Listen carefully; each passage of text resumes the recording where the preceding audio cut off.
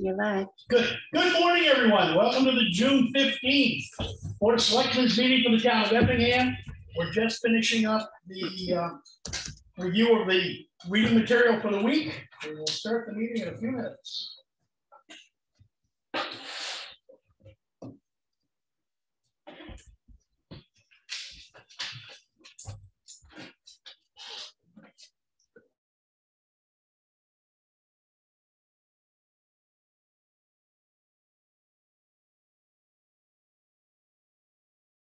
Emergency request.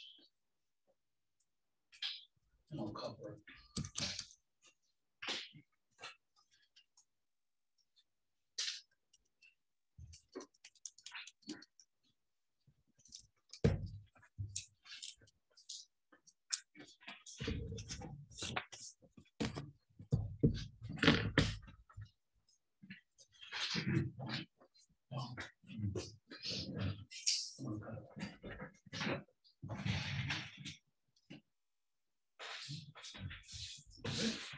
All right, we'll do the call to order.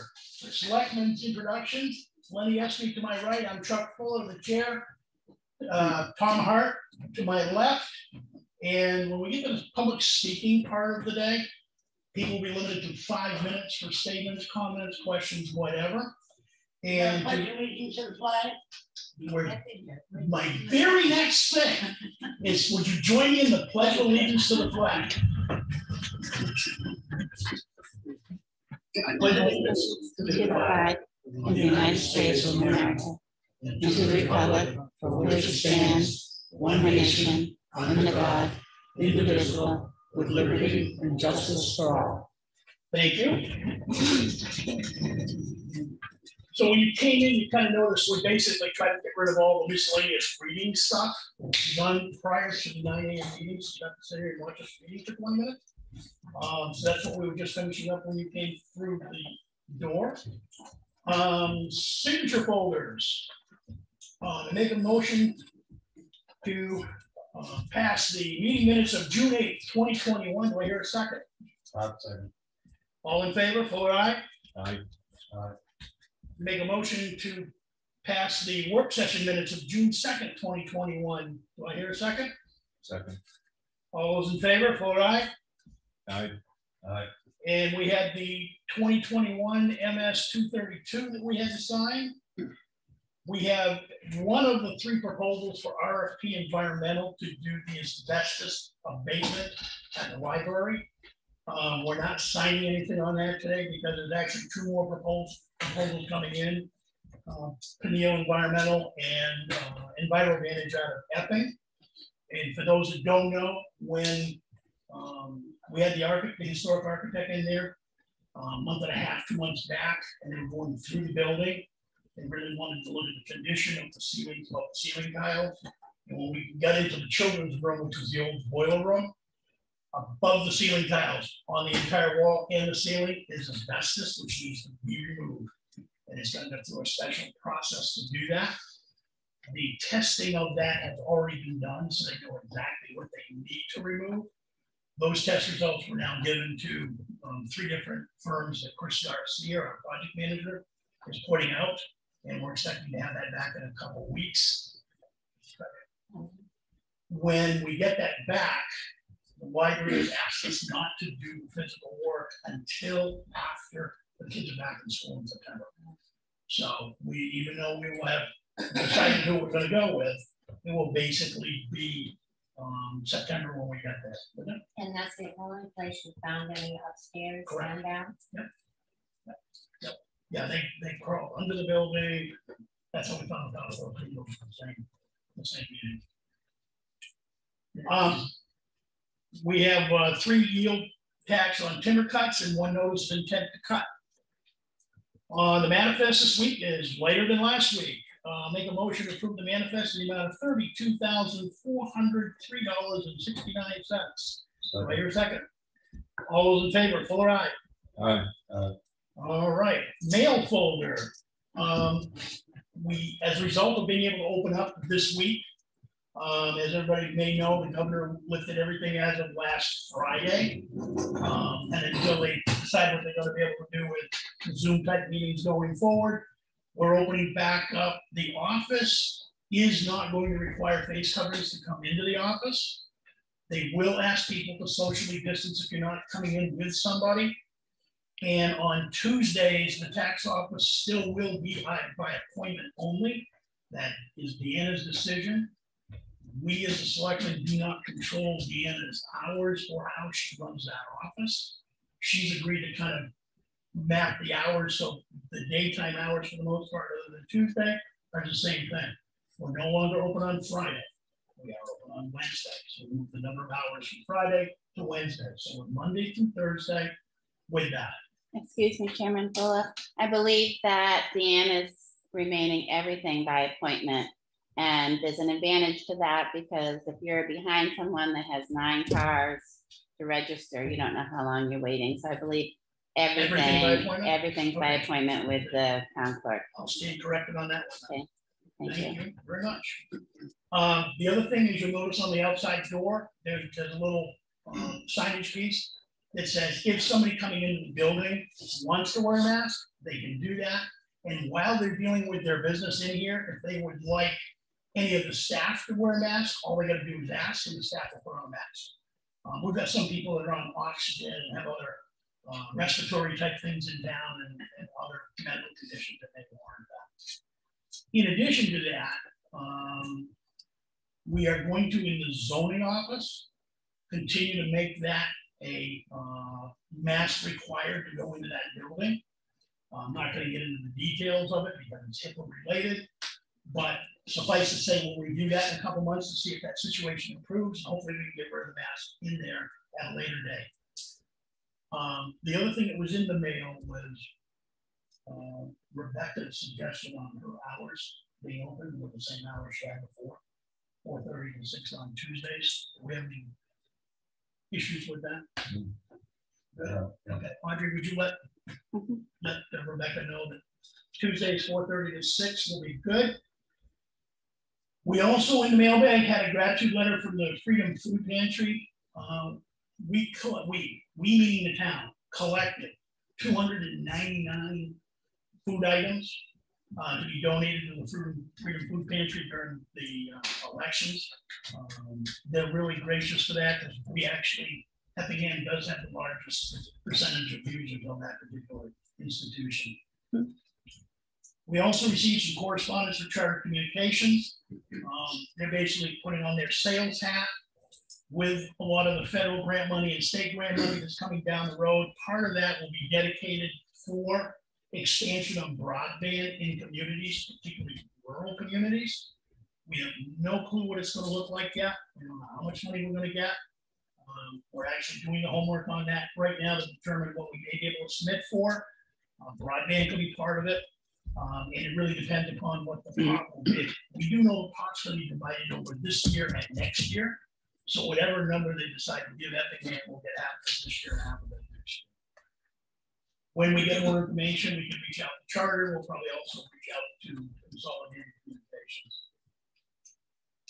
And the last item that came in, and I was just showing it before the session, HED Engineering has submitted an emergency authorization request to the Department of Environmental Services for temporary repairs at the Bailey Road culvert.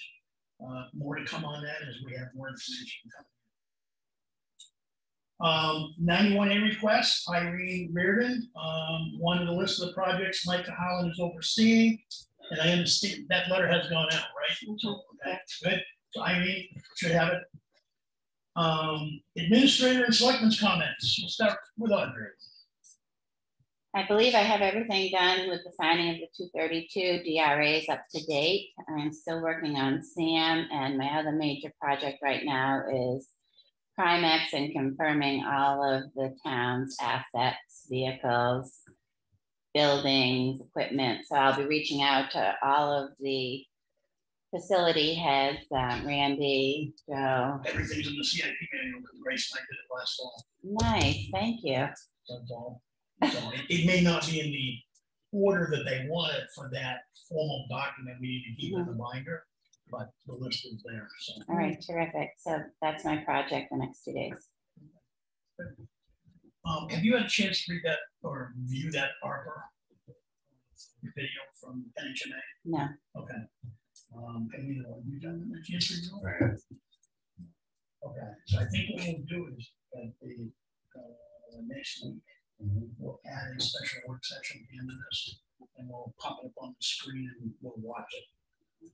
I have not had a chance to get to either, but we only have I believe, a 60-day window to identify what it is we're going to submit. And at this point, we're not even sure what we can submit. So we'll need to do that. So I would you put that on next week? I should update you that the audit went really well last week. The auditors were quite pleased. This is the CPA firm out of Concord that audits the town books. Correct. So I anticipate that we'll have an audit report maybe 6 or 8 months earlier than last year.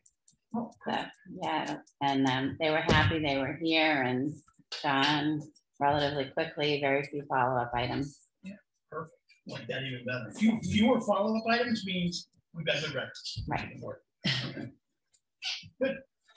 Anything else? No. Okay. Tom. Just a couple of road items here. Spoke to Evans Brothers on Cemetery Road yesterday. They're supposedly bringing in loads. I haven't got a chance to get back up to the cemetery. Supposed to bring up some 2 loads up to there and bring that out. Also, we're going to drop a load off of the Larry Leonard Preserve as requested. Got a call from a concerned citizen. Yes. Can we just where they're going to spread some of that? Somebody spread it. They can drop both from the Cemetery Road and that one. That's what they were doing. Spread that and they can spread it. That's what I was told they were doing.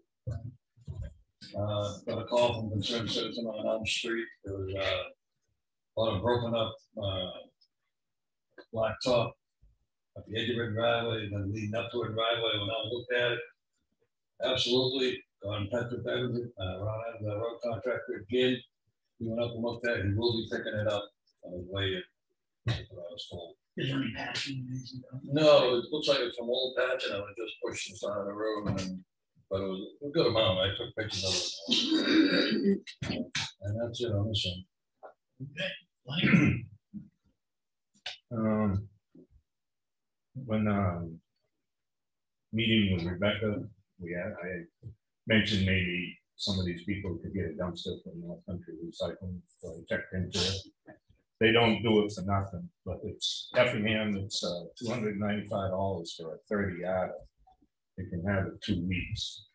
And he said usually if they get good junk in it and get it pretty full, the money they get back outweighs the $295 fee, so they make some money. So that's one avenue that they can go to. And at the transfer station, I'll put the wood picks. On the backside of the landfill is an invasion of Japanese knot wood, not vine wood. That was called, looks like bamboo. Yeah, knotwood. So I went over Tractor Supply, got a sprayer and some brush on it. So the guys are gonna spray that when the rain's over. And what was the other?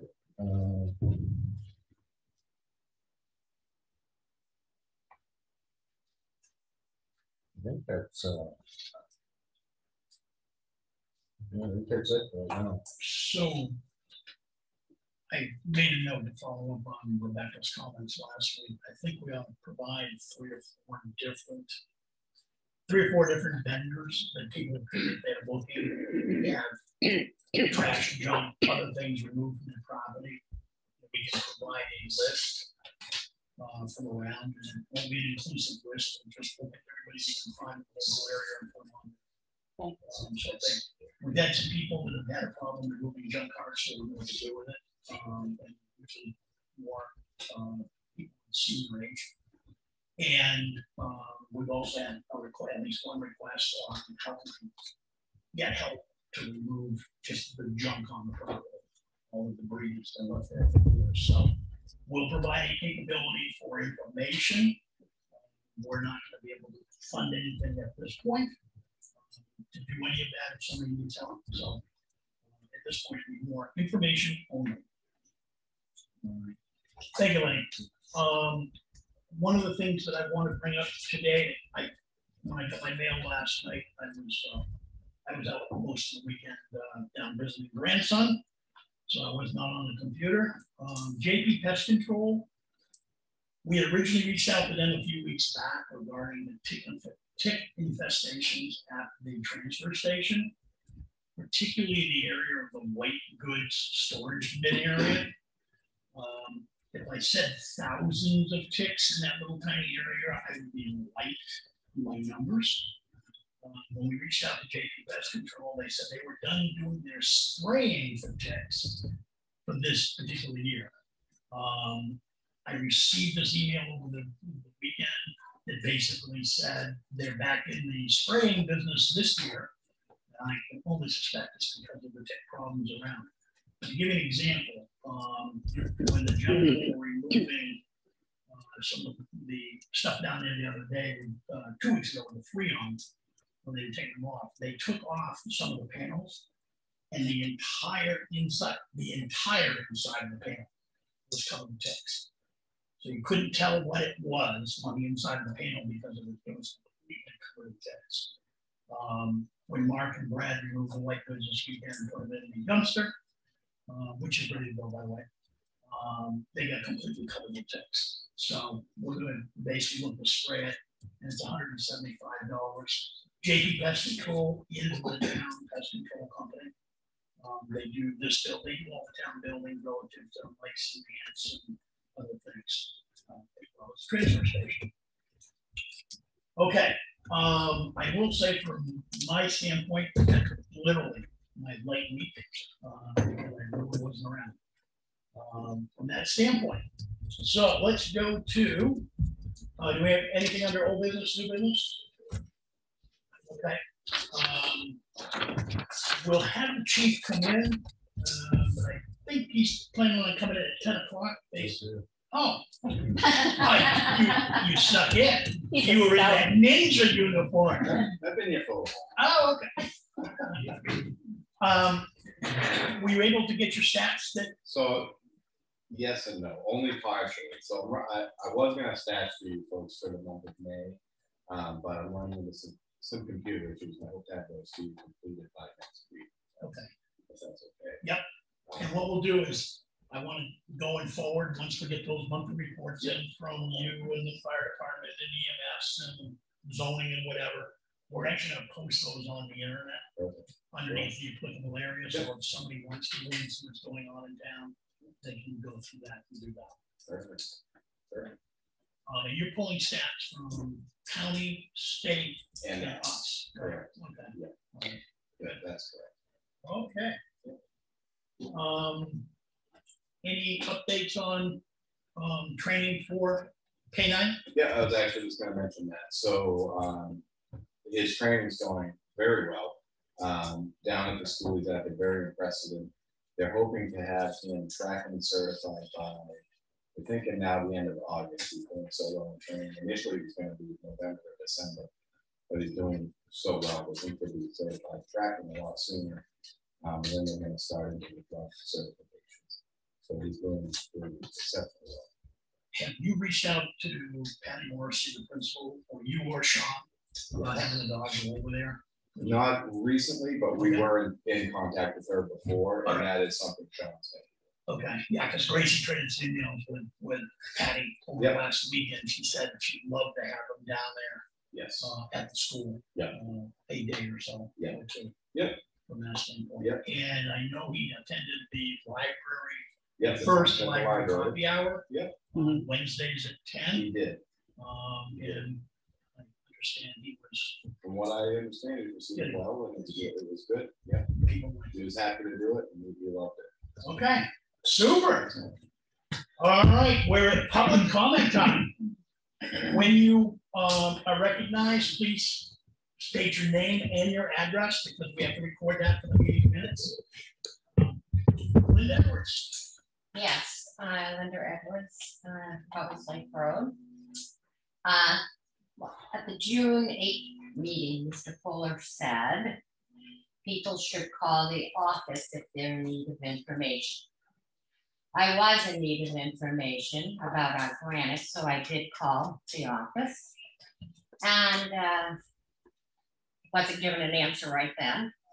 I waited an hour, hour and a half, didn't receive any answer, so I decided I would call the Attorney General's office to ask for advice, because none of us knew this granite was going to be moved.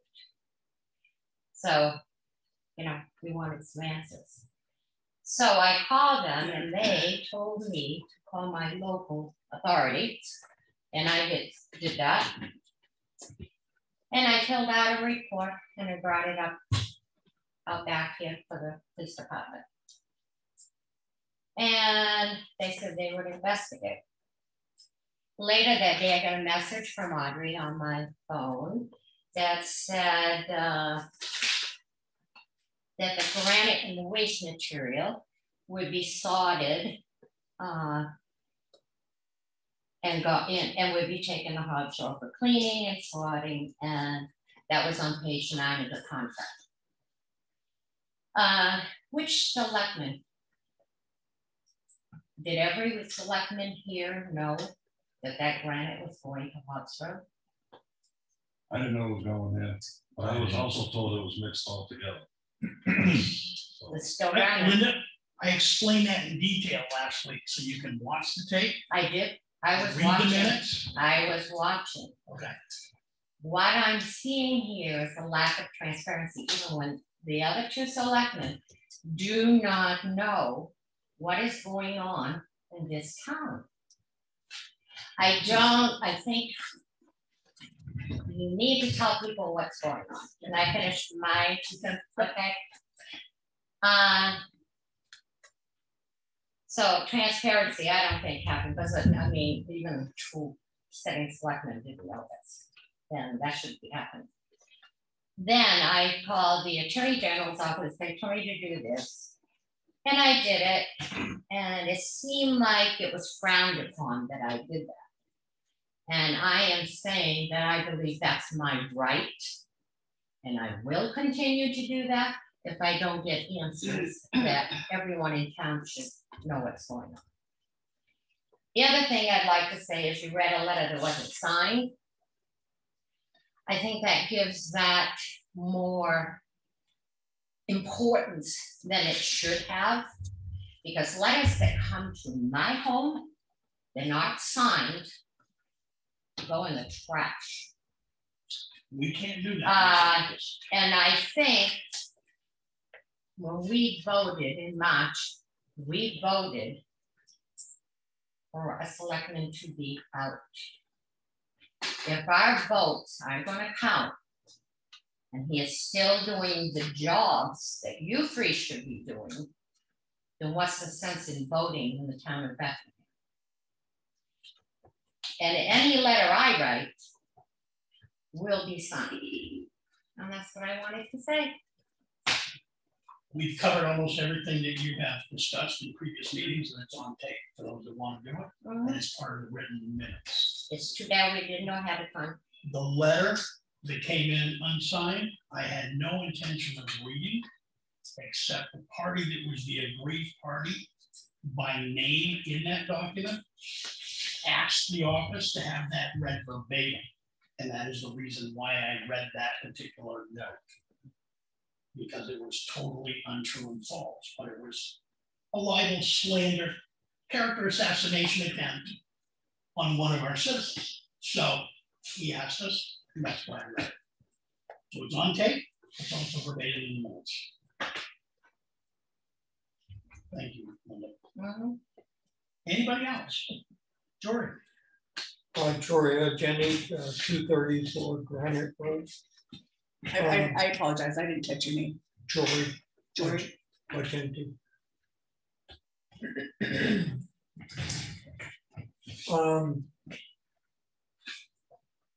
the first thing I want to say, did anyone ask permission from the landowners on either side of the bridge?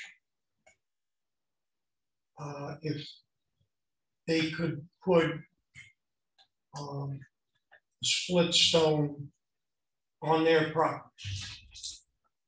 You got a wetland immediately to the left. So the answer was no on that one because it wasn't going to go into wetland. If you go back and read the contract, which the verbiage of that contract has been put out there, and I know somebody in this room has requested a full copy of the contract, so it's there. It was not a town responsibility. You're George. not answering. Yes, I am. It wasn't a town responsibility to do that. The debris removal by contract was totally Hanson Bridge. Had nothing to do with the town. No, you're not answering the question. I don't. We don't know. Yep, go ahead. Did anyone in this office ask permission to stockpile the split stone on the premise that it would be removed once the bridge was open? Plus, on the other side of the bridge, the dump side, there was also split stone, and that could have just as easily be taken to the dump. Yep. But you missed the point. The point was the town had no skin in the game in this because the written contract, Linda and Jory, said that the bridge contractor was responsible for that removal. It was a standard contract that the USDA had us use as part of that. Now, from a granite standpoint, I know that granite's a big deal. I've got that. There already had been an agreement to split that granite apart from the other debris before all the crack storms started on social media, before all the calls started going to the police department, the Attorney General's office. That would be me. And that's okay. I appreciate it, Linda. You know, you've got that right to do that. This is a democracy. Absolutely. But the key point was, and we talked about it in last week's meeting, when we get to a future contract, because it looks like we've got one coming up for Bailey Road, one of the opportunities we will have in that contract is to make sure when we get to the debris removal part, we add in clauses that basically say we want the granite safe. Because there is some granite that's fallen in the water down there. Didn't the contract no. Didn't Lawrence's contract for Stevens Road Bridge, why did that granite have to go to the dump? We were following a USDA grant, not a Lawrence contract, a USDA contract. It wasn't a Lawrence contract. Or, It I'm was sorry, a town. a town contract, but even then, for that bridge, whoever constructed that document, water over the dam. You've got new people sitting here that weren't part of, Lenny might have been, but I don't think so, were not part of that particular gig. Appreciate the fact that people want granite. We know going forward, because we've already talked about it, we will figure out a way to document any future bridge contracts that are being replaced or being renovated. Any of the granite will be, as part of the contract, safe for the town. Oh.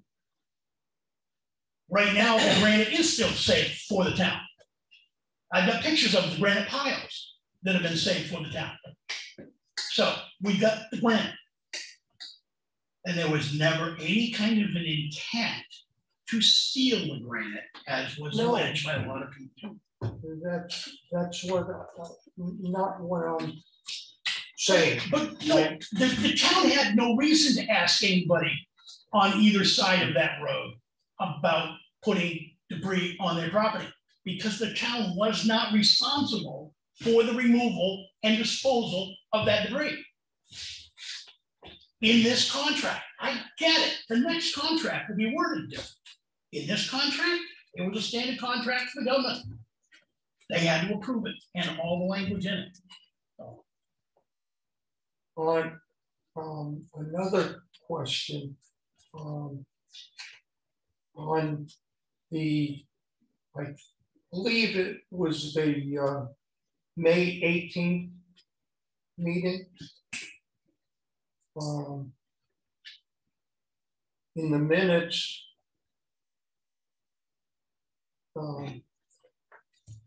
you said, or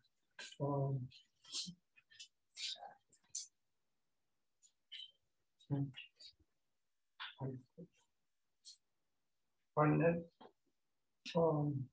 yeah, May 18th meeting, it was stated in the minutes that it was a unanimous decision to keep Mike on. yep. I don't believe it was unanimous. Well, go back, I mean, go back and look at the tape. Go back and look at the minutes. There was a 3-0 decision to have Mr. Cahalan still working on it. Lenny, and I asked Lenny the following meeting, when the subject came up again, if he wanted to change his vote. And he said, no, he did not want to change his vote. I offered him the chance. Because I know that somebody had some clarity issues on that. So the following meeting, we did it again, Jory. We didn't have to take a vote because nobody wanted to change their previous vote.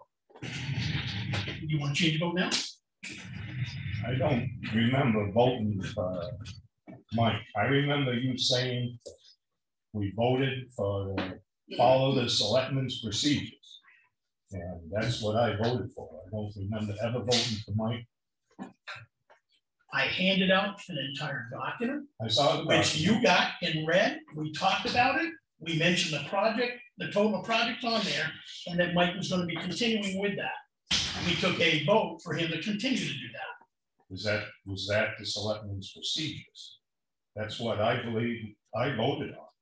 Well, I don't remember. it It was like, it was an outline of how it will work based on my discussion with the NHMA, because it was really clear. We, at any point in time, if a citizen wants to volunteer their time, they can do that. yeah, I understand. We that. can have them lead any project, meaning they can control it, lead any project that we want them to. With a provision, they've got to report to the reporting element has to be to the selectmen. And when it comes to a decision, there might be a selectman decision that has to be referred to us. So selectmen approve, selectmen oversight, reporting to selectmen as a volunteer. That's what the requirement is by NHMA. That's what that entire document said that we read. We can pull it out, we can put it up on the website, not a problem. I have no problem, Chair. Full transparency, we'll put it up. Because it was really, really clear what the intent was of that entire document. And it was to continue Mike running the projects that he had all of the experience and data with. I guess I misunderstood what we were voting. I remember selectmen's procedure. And I'm good. So do you want to revote? It's probably not going to change anything. That's correct. Yeah. I mean, but if you want to be on the record of no, we can do that. I have no problem with that. Okay, we vote. All right. Can you pull that document? Do you have it in the other room? I do. I don't know if you want to address Ms. Kirkwood's comment in the meantime. Did all 3 selectmen physically sign the contract for Snow Road Bridge? Who were the selectmen at the time of signing? Did all 3 selectmen actually read the contract? Fuller and Hart signed the contract. Cahalan abstained.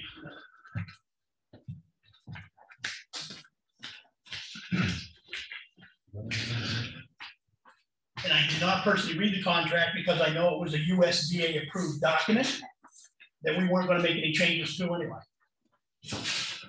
And thanks to the federal government and the state government in that regard. You want copies of that or just? Yeah, bring up copies of it. Please, thank you.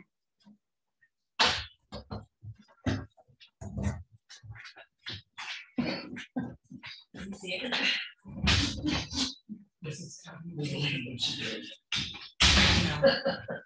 I know.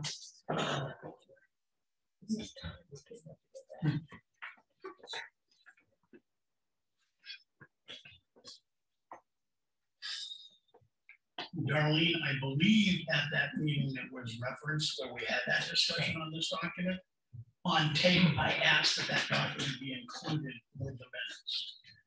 Can we go back and actually just read that in that area? If that's true, we'll take that physical document and The document from NHMA. the one I That was the created. May 18th meeting. It's actually the document I created after discussion with the legal counsel at NHMA. Okay.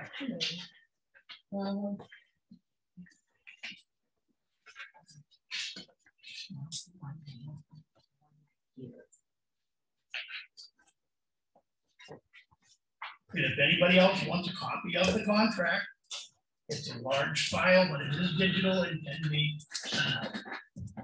Call the office, selectman's office, and we'd be more than happy to provide it to you. Could I ask you a question? Sure.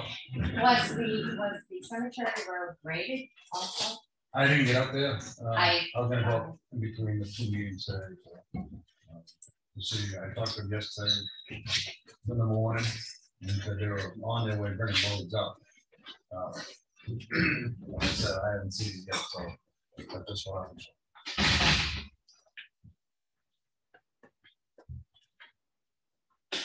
Well, I need you to call when I take a ride by today, and let you know. Thank you. You're welcome. They were picking up some of the dirt piles yesterday, Yes, I see. so I don't know how much gravel they hauled over. Also the canopy is growing in. I think Bob did that, Bob Vallis, about 5 years ago. It seems to be growing in quite a bit. It's on the cemetery road then? Yeah, A lot of the roads are going in. yeah, I know. But that one, it only gets graded like once a year, maybe. We're lucky. Didn't get graded at all last year. That doesn't surprise me. Jory? Did Dave speak to you, because I had spoken to him, Who again, Jory? Dave, Struck. He was gonna find out the person who did the roads in Parsonsville and had a for the lack of better, an industrial size over the guardrail arm. So it took all the tree limbs Everything. and everything. I mean, you could shred everything plus mow the grass also. Dave and I trade on emails and phone calls like almost daily. I don't remember that discussion. Okay, I no, can follow up with him on that one. Yeah. Because it would be nice to be able to get somebody to come back and be able to do that on a lot of the roads. Just as Linda said, and Lenny said, they're all growing in pretty good shape. Right, and I understand the person who did do it moved to Florida. So if anybody purchased his equipment, you know,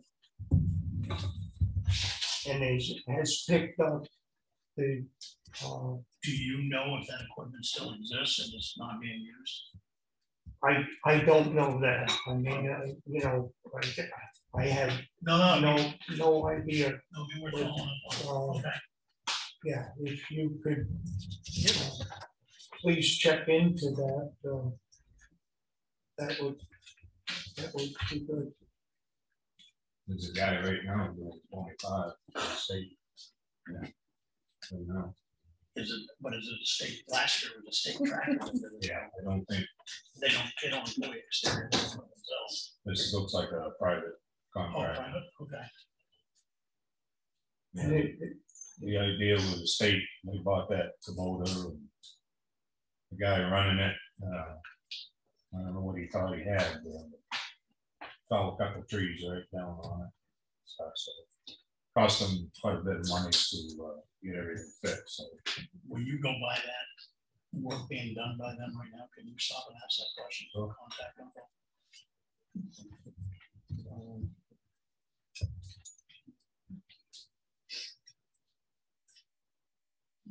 Okay. So the document that I basically pulled together, thank you very much, Jerry. Your question, okay, Lawrence? I have a problem with the Snow Road Bridge. Yep, go ahead. That's the biggest pollution problem this town has ever seen. I took pictures, 1,000 feet down the street, and it looks like a dirt road. Now, in the DE, the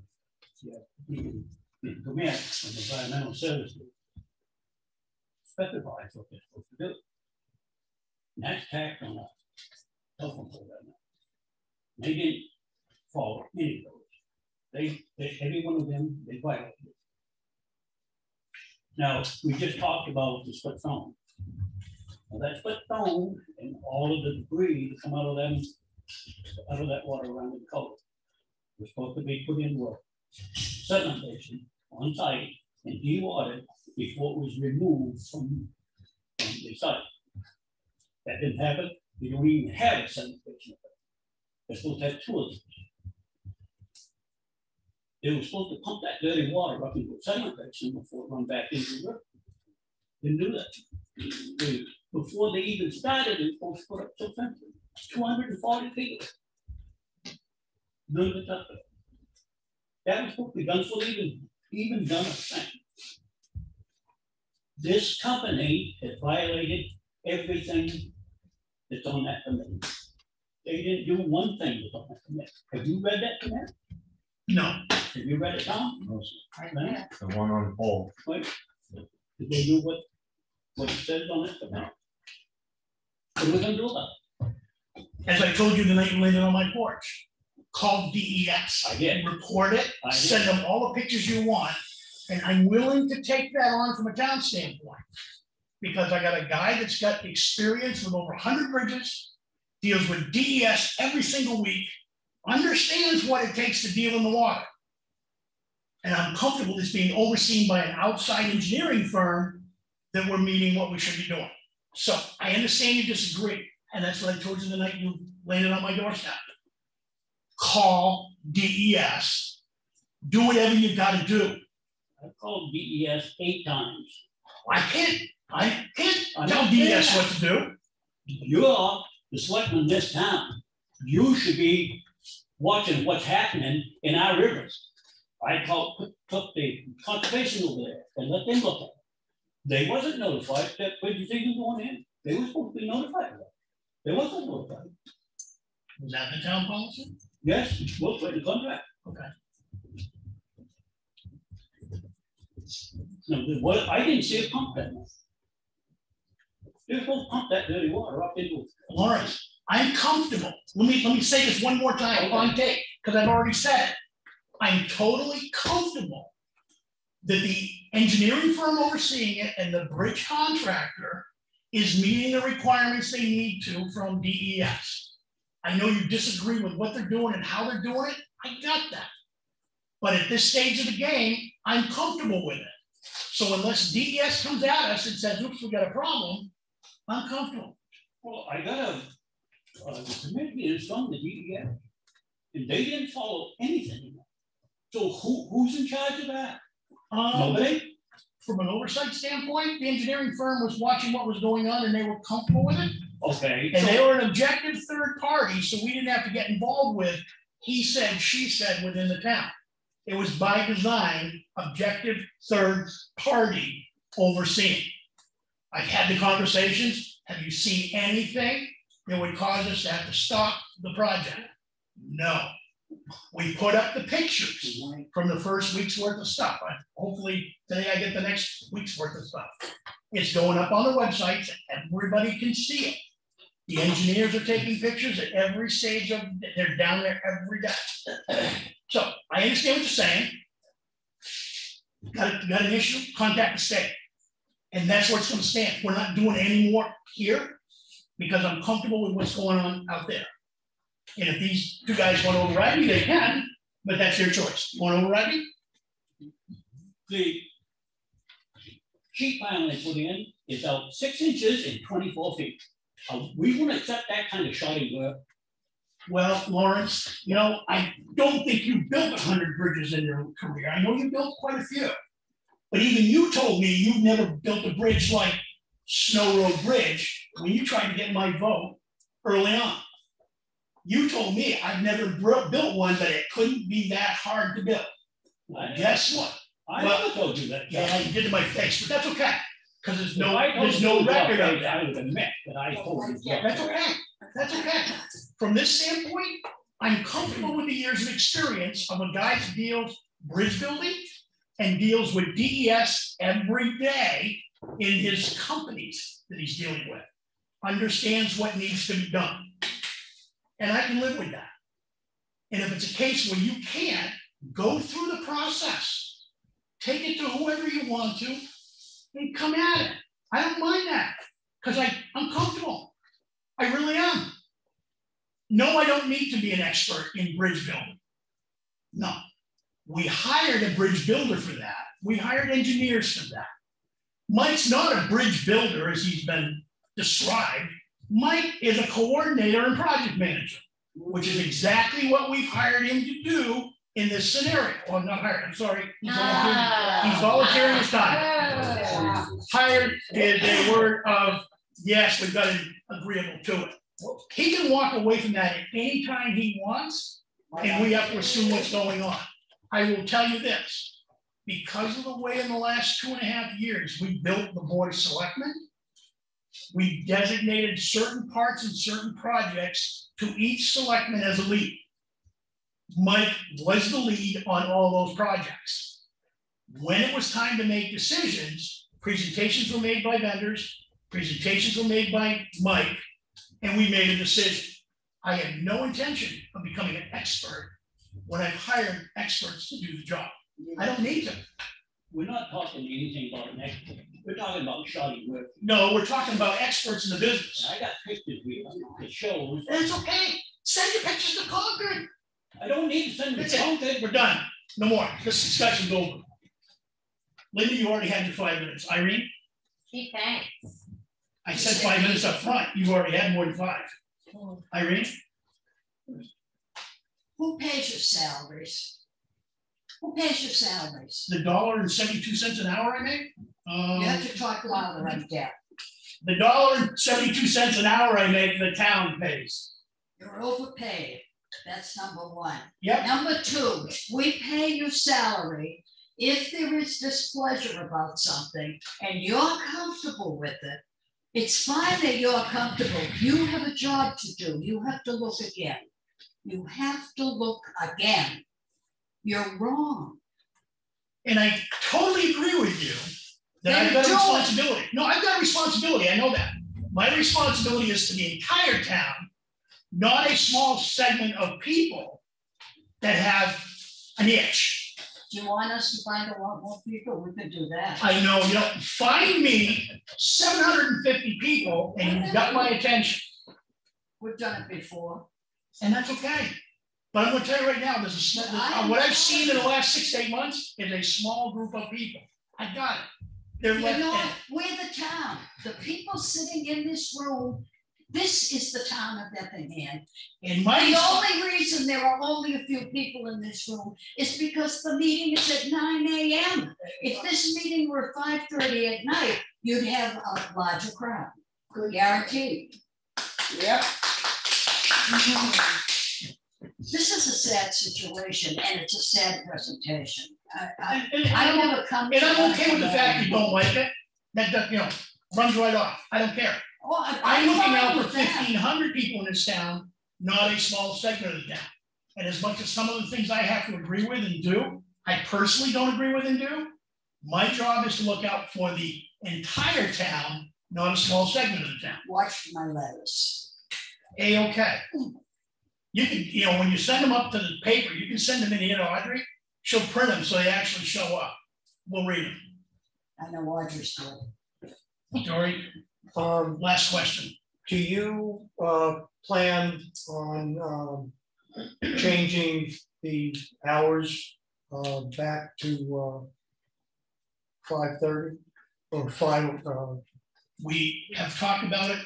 If you've read or listened to any of the tapes in the last few weeks. No, I have not. We said last week we would do some homework to see what was going on around us. I took that on. I decided to go visit my grandson for the first time in 18 months this last weekend, so I didn't do anything. That's why my list today is rather short. Yep, no. But over the next week or two, we plan on looking at towns around us, taking a look at that, factoring in the different meetings we've got to attend, the budget committee meetings and things like that. I'm not in favor of moving the budget committee meeting to a different night other than Tuesday.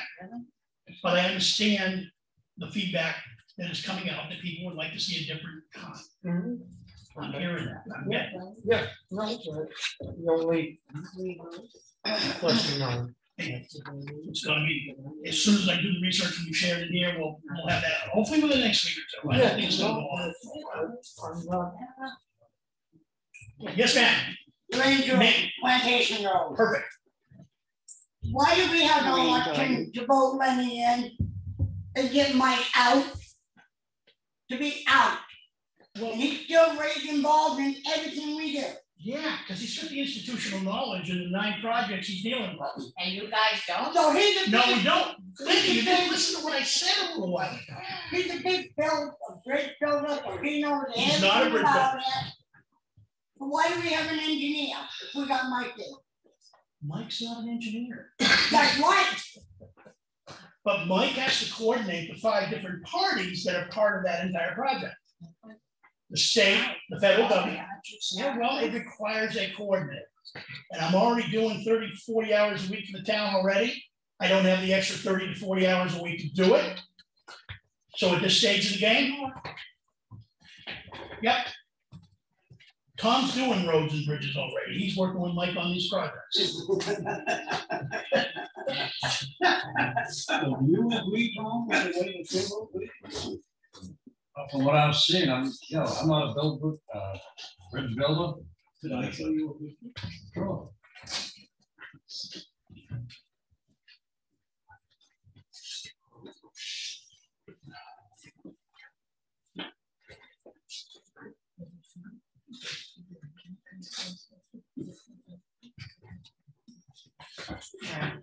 Right.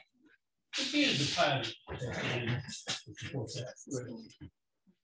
Can't stand it. No. I'm not a third in the world, but I think they're sitting straight. These are what they pour the concrete over. They've already done Like a muddy one. I already see it. I already had the discussion. I'm comfortable. Mm. Okay. This is the sheet island, which is permanent. That's not covered up.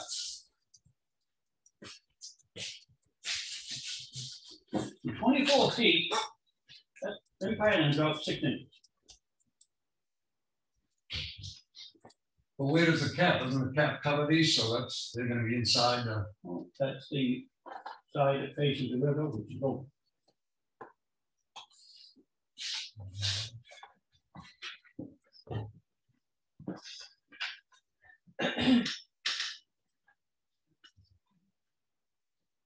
So what you're saying is all those should have been in a straight line and just looked down.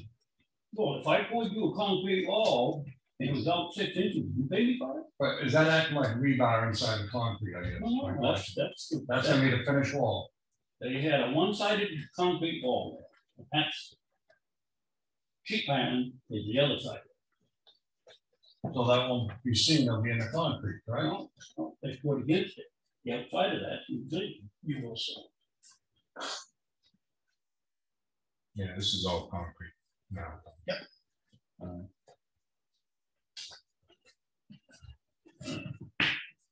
That's all right, Tom, you can take them. Thank you. I know, but I'm gonna try. Can I say one thing, Mr. Fuller? Thank you.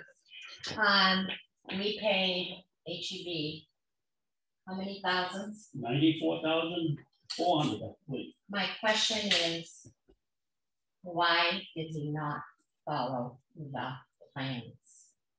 Because to me, when you don't follow the plans that we spent this kind of money on, there's something really wrong. That's a very Thank you, Linda. expensive. I've already explained it more than once. I know, but I It's just like, wanted to say that. Yeah, it's on tape, thank you. Anybody else? Okay, back to the original document. So the document that I pulled together after talking with legal counsel for the NHMA that we dealt with on May 18th talked about how the selectmen could continue to use a volunteer working on projects for the town. The guidance that was given by NHMA, I'm going to read you the 4 bullet points. These are my words, but it was their thoughts. Okay. Determine the persons or persons who will be filling the different project roles. That's a named body. Define the degree of involvement and oversight by the Board of Selectmen. A reporting process. Define the goal of the relationship process for each project item.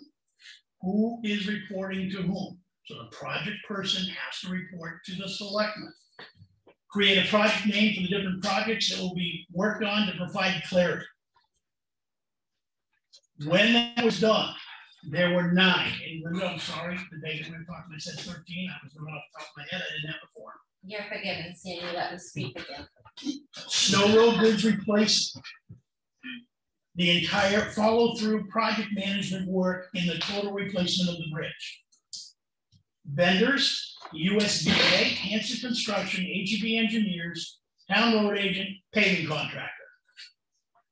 We don't have to worry about the paving contractor because the engineer is responsible for paving the bridge. Pine River Road emergency culvert repair. Bailey Road culvert replacement. So in the Pine River Road emergency repairs, we had to follow through with additional engineering after we put in that replacement culvert because DES required us to have a permanent solution to that particular waterway. I will tell you the town was fortunate that it was an emergency because it's going to cost us less than 75 or 80 grand to get it done. And if we were doing a new box culvert, which is what would be required there, it would be several $100,000. What is left?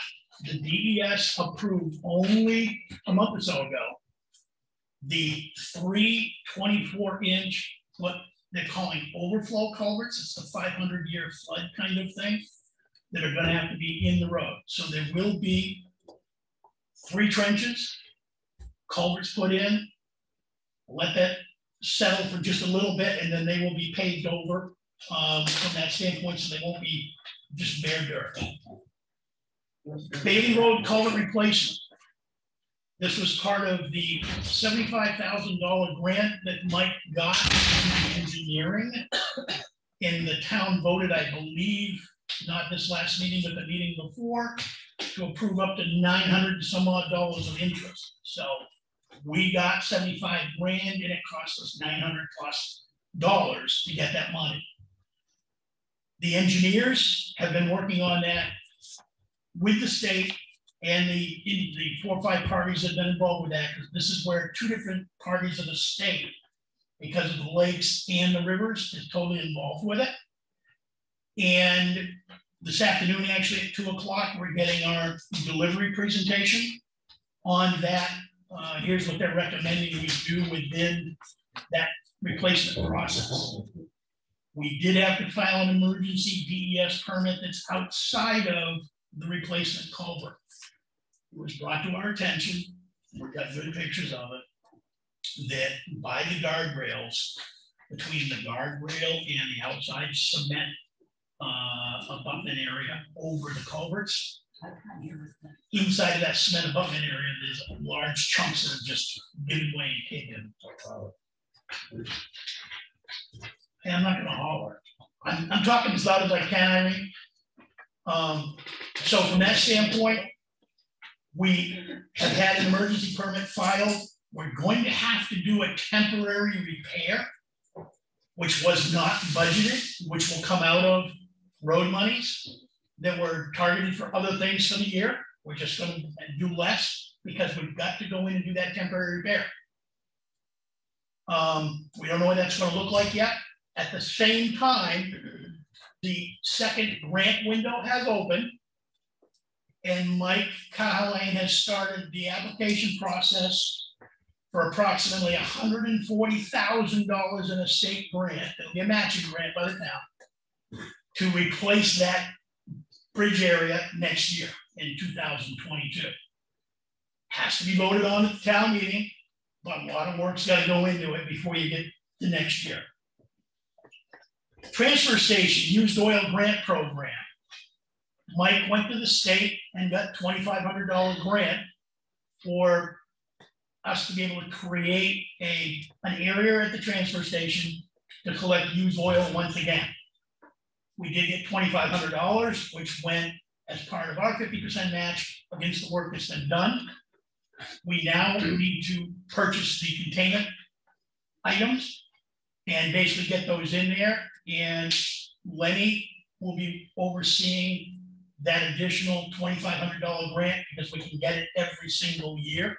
So we need to basically make that application again within the next month. Calcium chloride was done from that standpoint. Road crack sealing is underway from a planning standpoint to do that. The vendor we've used is RCH and others, so that is being looked at this point. No decisions have been made. Route 153 and Hunter's Bridge Road reconstruction, where the triangle is at the foot of the hill. The New Hampshire DOT has agreed that for safety reasons, they will consider a change of that particular entry onto Hunter's Bridge Road and eliminating the island. There's nothing that's been decided on that one. There hasn't been any engineering on that one. DES is looking at what they may be able to do and how much of it they may be able to cover in cost. Fire station number 2 parking lot. We need to consider if we can come up with any funds. No guarantee we're going to be able to do it. With the fire station on down center Effingham, is to basically repave that area that comes out of the doors, because there's been some weight that has pushed some stuff down relative to the pavement, as well as paving around the side of the building for plowing purposes. And the last item was the health officer status. Originally, I thought we needed to prove that. Once we contacted the state actually is the one that controls the appointment process. We make recommendations, they do the appointments. It's a 3-year appointment. The only person that can remove a health officer from the town with cause is the commissioner for the Department of Health and Human Services. So that commission right now runs, the appointment runs for April of 2023. So at this stage of the game, the 3 or 4 different legal issues we've got going on in that arena, and a couple of other things going on around town from a health safety standpoint, Mike's actually in charge of because it's his function. So there were a lot of people that were hoping he would go away because they thought that would derail the lawsuits. It's not derailing the lawsuits. They're proceeding forward for those areas where there's violation underneath the state health code and the town health code. So those are the 9 items. This document we will put up on the website, so anybody that wants to see it, copy it, share it, can do that. Yes, Joe. I don't see Mike's name mentioned in that document. Mike Holland has been approached post-town elections to determine if he would continue support and expertise to several town projects. Yeah, his name's clearly in it. That's what I'm saying. I'm gonna give you the whole document. No, all right, but if that was decided, and I don't know if it was, but if you knew or decided that at town meeting, that should have been specified. When I left town meeting and the election process, I followed up with NHMA about 3, maybe 4 days later to find out what could be done, if anything, to retain Mike to work on the projects, which he has been the sole lead on and has all of the information on from a town standpoint, because there were too many things that would drop. We had potential to lose grants, the USDA grant on Snow Road Bridge, we had a chance to lose it. And basically I wanted to make sure that we didn't lose that grant, nor any of the other grants that are being worked on. So that's why this was pulled together. And at the very next meeting, we had the discussion. So I'm hearing today that Lenny thought he was voting on something different. So I'm willing to revote it right now. You want to do that? See, this is where I get confused. Board of Selectmen guidance. That's what I thought I was. Well, this, you were in this document, you were voting on the document. Say I thought I was voting just on that part. Okay, The guidelines. okay. Then we'll do a revote. I'll make a motion to adopt the document created on May 18th, 2021, which describes the NHMA process that the selectmen can use to have a volunteer citizen of the town continue to provide their expertise to the town.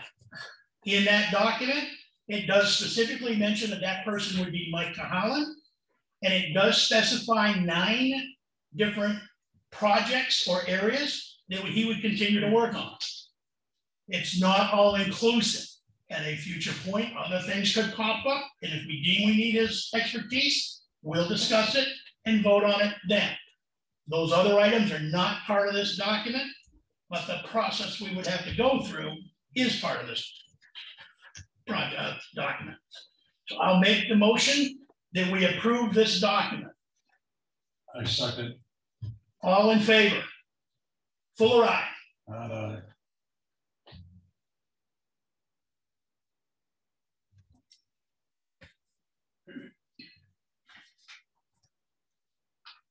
I'm gonna say no, because I don't think he needs to be in charge of all of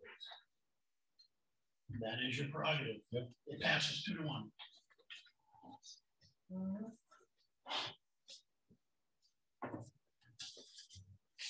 And we will take this document and put it up on the website so that it can be shared and added. I will attach it to the. When you go back and listen to the minutes, I mean, the recording on that day, because I specifically asked this to be Okay. added as an attachment. I can do that.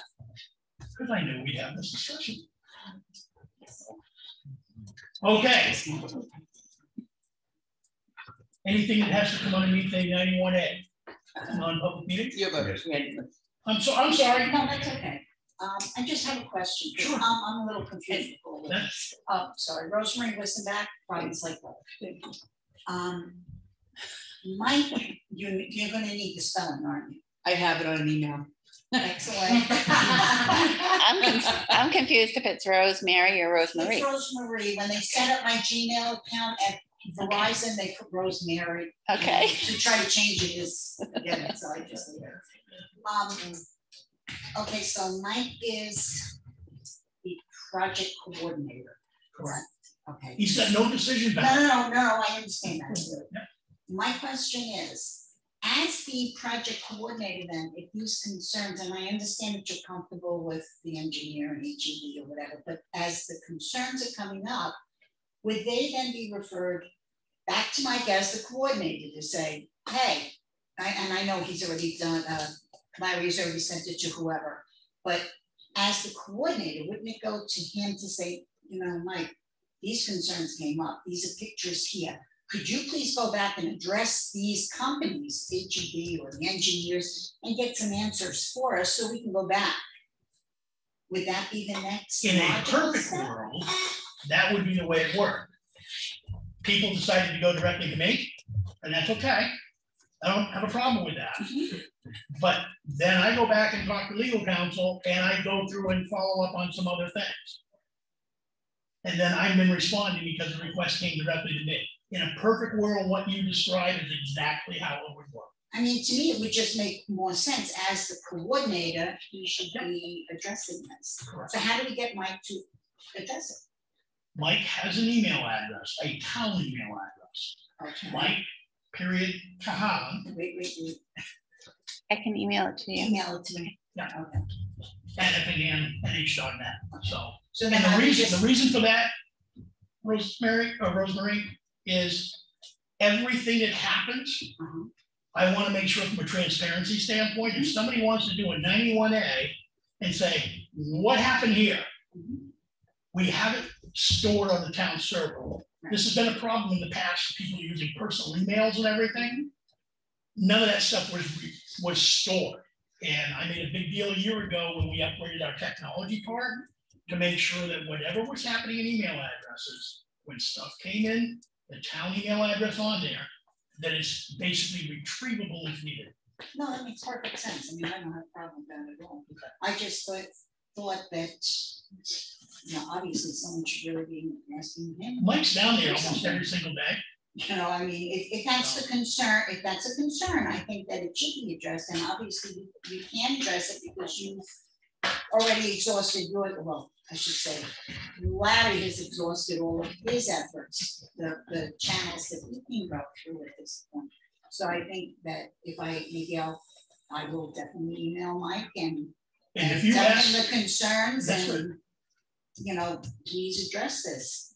And if you're looking for an answer on something that's going to require some kind of decision, he already knows he's got to come to us. Right, well, that's what I'm saying. I mean, if I ask him a question, he has to come to you to then report it, because that's the chain of. That's correct. Okay. I was getting very confused with who's contacting who and who's responsible for it. It just was getting confused. We're all done with questions during today. I've allowed everybody over 5 minutes. Work session is going to begin in about 10 minutes, 10:25. Today, we're going to be looking at the transfer station ordinance and the brochure. It needs to have some tweaks made to it based on the real world, what is arriving for disposal at a transfer station that was not originally captured in that document. So Excuse me, Chairman Fuller. Selectman Espy asked for non-public yesterday. Proceed. Yeah. Oh, It's on the agenda. I was gonna remind you before you get too fast. no. Okay. We'll do the non-public, and then anybody that wants to be part of the work session, you come back in and you can sit here and listen to that. All right, so under which 91A are you? See. See. Okay. See.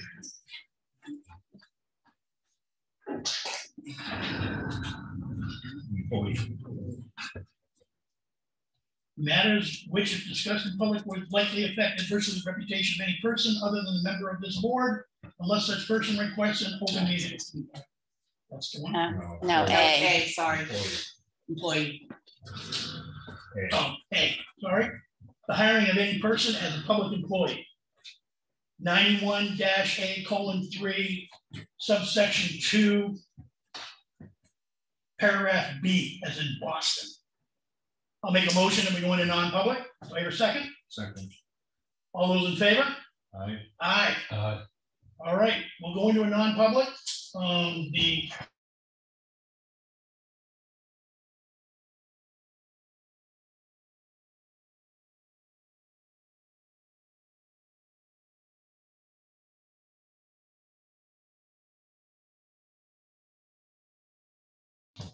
We're back. Okay, we're back. Public session reconvenes at 10:35 hours. AM, 10:30 AM, 10:35 AM.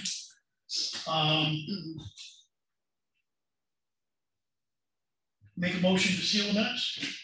I'll second that.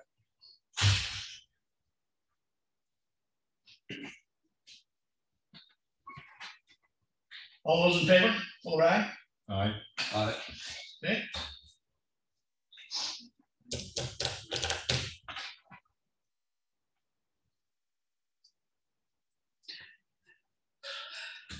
Good.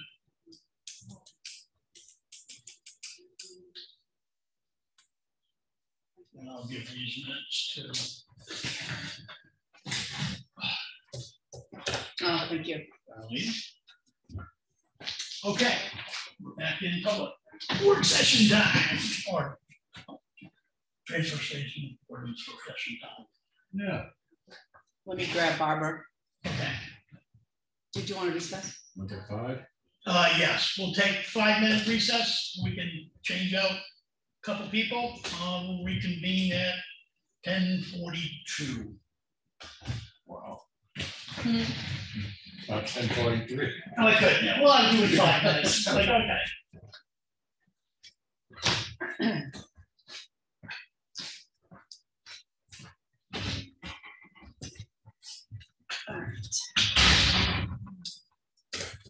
Did you have any luck finding somebody to do the recycling for that woman? Or any ideas? No. All right, I'm gonna call her today, let her know that I'm still working on it. Yeah, I don't know who's that way that comes every week. Where are you on? You're on camera there, just so you know. Just for that reason.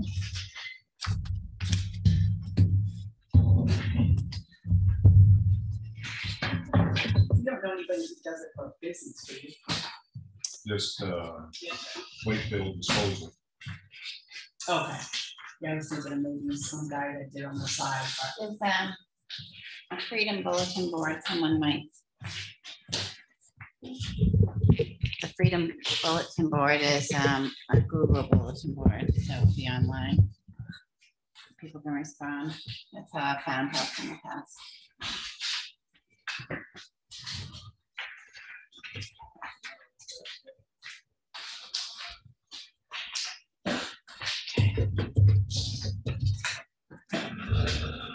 there's a clam.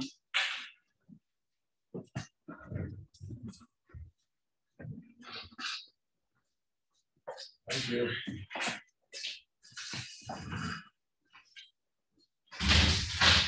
You know if Evans got that rock on the road? I don't know yet. You get that one on the I went cemetery. right by yesterday, so. You talking one on the cemetery or the? No, fire station. We have it in color, however. I have the old one. Yeah. All right.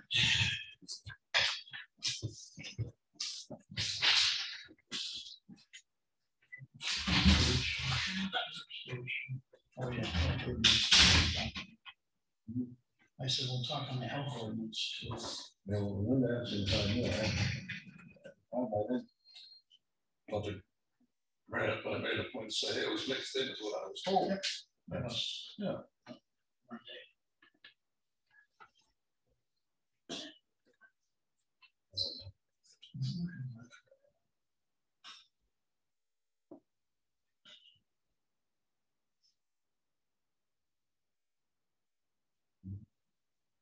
You know, they? No, money. Take a quick break. We'll be back in 2 minutes.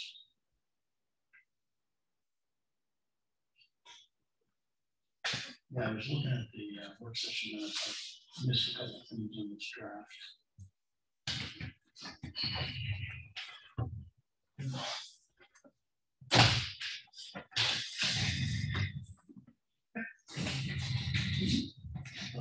Started down. Next year. This year.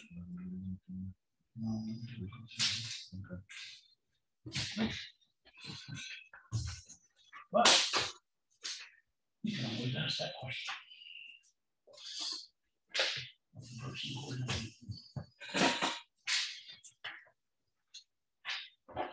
Did you, when you did this, did you get your copy of this? Did you print? No, I didn't. Do you ever come?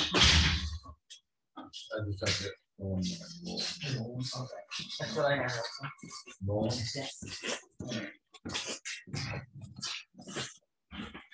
Okay. So, well, welcome back. We're now live. We'll start working in the work session on the date of the transfer station ordinance. And what I did is I went through and I highlighted from my memory some of the points that you brought up.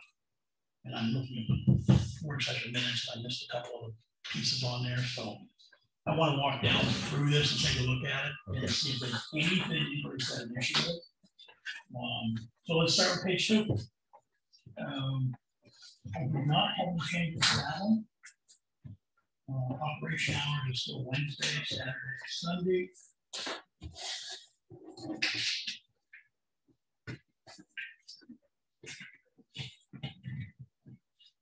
Any questions on page 2?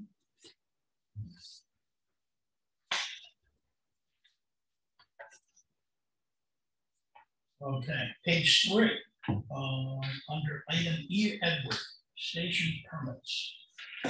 The beginning of the second line, it said permits may be purchased. I added the word numbered permits because we are now numbering them. So I want to make sure it's clear that they're numbered so that people are familiar with that. Numbered would be the full permits. Yeah, so when each permit has actually got a specific number on them. And when they take the information in the sale of it, they take down the name and the registration vehicle number for it. We had issues where we needed to go back and chase some stuff down that we usually couldn't do. Item number 3 on the same page. Item A, residents or taxpayers upon presentation. I deleted the whole last piece. No sticker color changes annually. We did previously discuss basically having anybody that wants a sticker and start getting ready for the seasonal thing. It's like you purchase a sticker, you purchase a sticker. Yeah. And that's all I had for changes on that particular page. Page 4, same item in paragraph B, C, and D, or in my copy, B, C, and D. It's the year-round residents. Again, no sticker color, take it out. The next paragraph down is highlights Memorial Day to Columbus Day. I'm going to take that verbiage out, just start seasonal / short-term related family. And at the end of that, in the middle of that paragraph, again, note sticker color is red, and take that out. And then I added a clarification point as an example, family and extended related family using a seasonal building throughout the spring / summer / fall season months. It gives people an indication of where we're hoping to have them use that sticker if they fit that definition. And then down at the bottom under the please note, transfer station permit holders and their passengers are requested to and will conduct themselves in a civil manner. And I want to add, and with a civil tone of voice. Because we're still getting some people that trash mouth and scream and holler at the attendants, so, which we are not going to allow. So they have, the transfer station has the attendants have the discretion because there's license underneath the PES to run that station. And we use the previous policy, and I'd like to continue it. If somebody comes in there and they're acting disorderly and they're not following the policies, the attendants can kick them out, no trash policy. There's a few of them. Yeah, we'll have a whole lot less than we had before. Yeah. Okay, so page 4, that's all I had on that one. Page 5.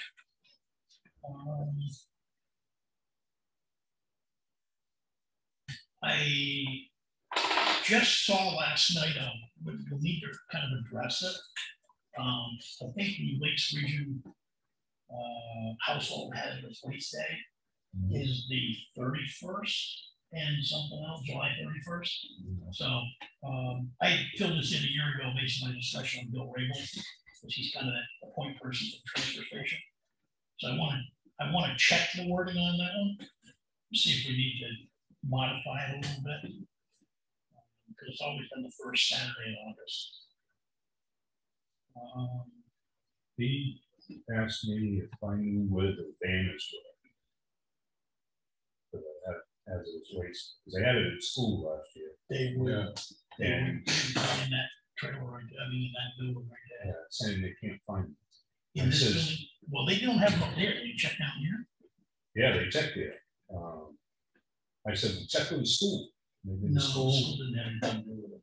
Well, they had it at the school, so I said maybe the janitor there took them down or something. No, wait, literally, when we got there, we stood around while the company that managed that set the whole thing up, and then they took the whole thing down. So we didn't bring anything to the table last year for that. They brought everything. We had the banners at the transfer station. Yeah, they had one at the transfer station. But that was it. So what is he looking for another I think it was, similar one to the transfer station? I believe that's what they were looking for. Because I think we used to put one of the trees down the foot. Yeah, some. All right, let's find I don't out. know, that was a little while ago, so they may have found it. All right, well, check on it if you can. Yeah. And if we're, how many do we need? I do like that big one that used to set down there, right in the tree line. And I know we like to poke some stuff up in the compactor still, so. Now, do we have to send someone over to us, Street? Effingham? That's what Bill normally does. Yeah, Bill. Bill normally goes over there. He's kind of coordinated that whole thing for us. We'll have to see how his situation is. Yeah, but this is a Saturday, so I think we would be in good shape. So we can ask. I remember this issue.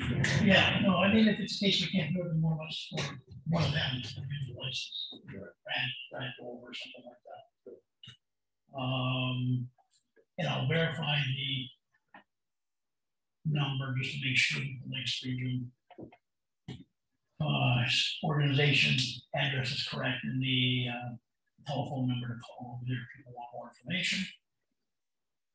And then under F, I did a new one, an add-on rather. So dead animals, pathological waste, medical waste, radioactive waste, sludge, human or animal waste.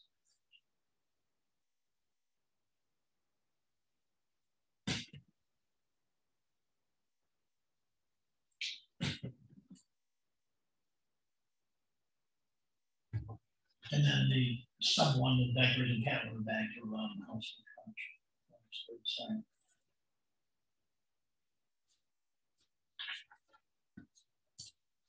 So what I'm reviewing right now is when I shipped out to Audrey the other day, and I copied you guys on my graph. You got this with red line in your email.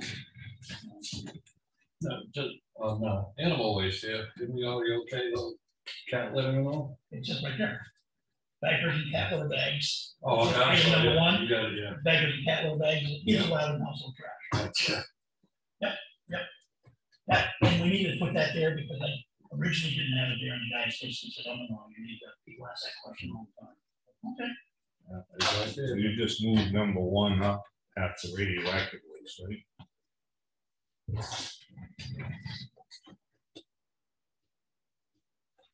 Oh, yeah. some Yeah, cross it I out had, there. yeah, I had, you're right, I eliminated number one, moved up into the, other page.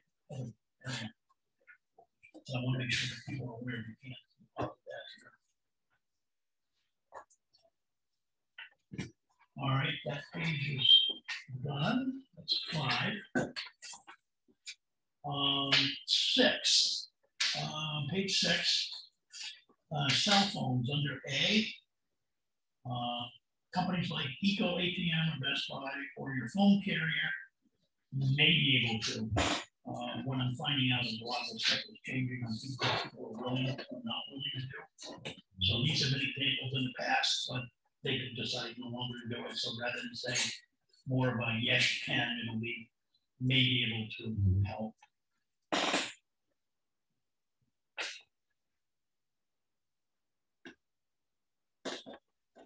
And then I've got a new number 5 underneath the payments of fees, which goes over on my other page. And it basically says the attendant may, at their discretion, determine the appropriate amount of fee when there is no specific trash or demo item described in these policies, or if they deem, due to the circumstances, that a higher fee would be prudent. We've always had that as a clause in here, but they had a problem with some people not reading it correctly, so this was like adding it in another place.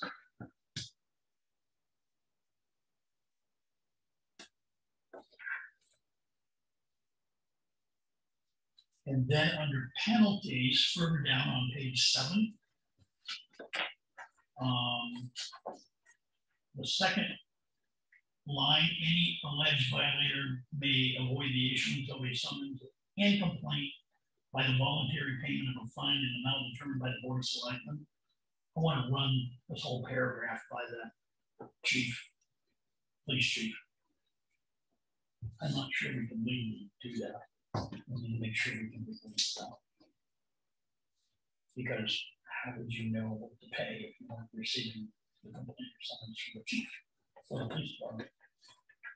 I just need to understand. You have to reword that section. And then Lenny, these penalties that were in here, basically, when I did the surrounding town survey and put everything into the spreadsheet, these were consistent numbers with a lot of people, a lot of towns around us. But if we need to modify the amount of fines, we can do that too.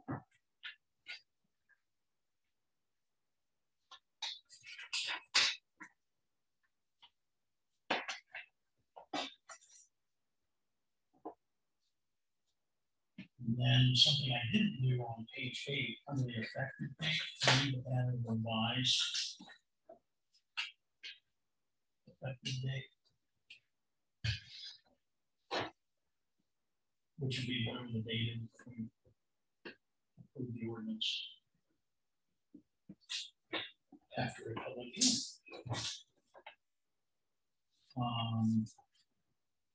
Okay, then we get into Schedule A, which is all the stuff that's out there. So I think I got lawnmowers, tractors, couch, sleeping stove. I made question marks on that one. Gas grills broken down. I think I forgot that one. Furnace, boilers, and water heaters. I got that. Removal of refrigerator doors prior to drop off. I think that's in there, but we need to reference that and make sure. All right, so under Schedule A, category 1, where there's no recycling fee required. This is an item where if we're going to charge for boilers and we're going to charge for other metal components, we're going to have to modify this section. It'll probably be more of the modification with the exception of, and we just list those things we talked about, grills and furnace boilers and whatever. That makes sense. That's on the 1, B1. Number 1, item A category. we're gonna need to add something in there, but with the exception of these items which are chargeable on the next pages. I forgot to put that one in there. Okay, class. This is consistent language with pretty much everybody around us.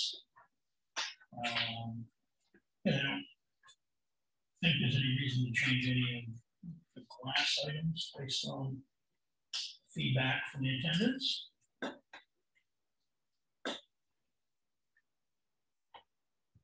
Number 3, aluminum, tin, and steel cans. That's standard. Cardboard. Number 4, that's standard.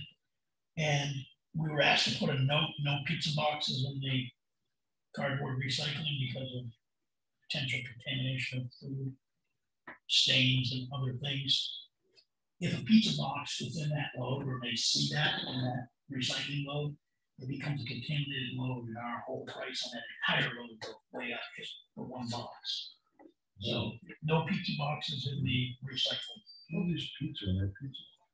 Who leaves pizza in that pizza? No, what happens is, you know, sometimes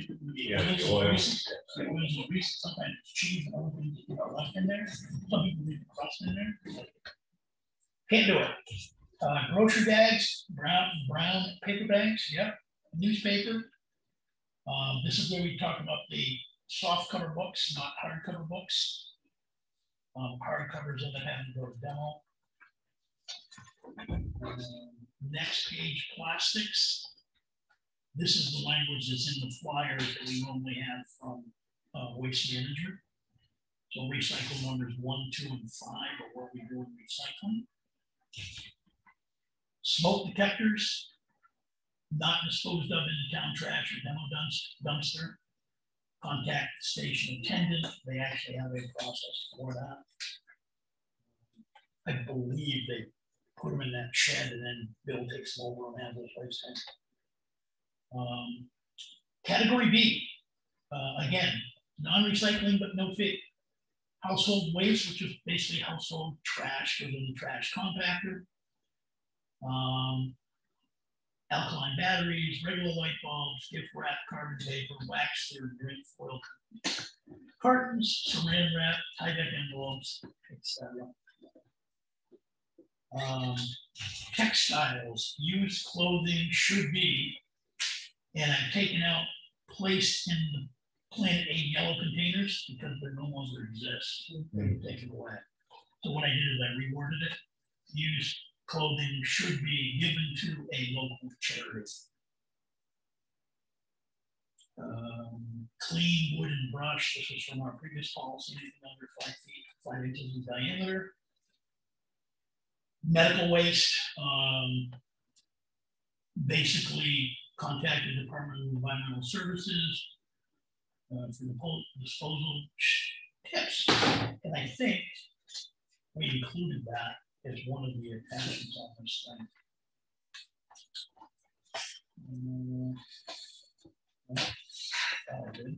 Yeah, I did.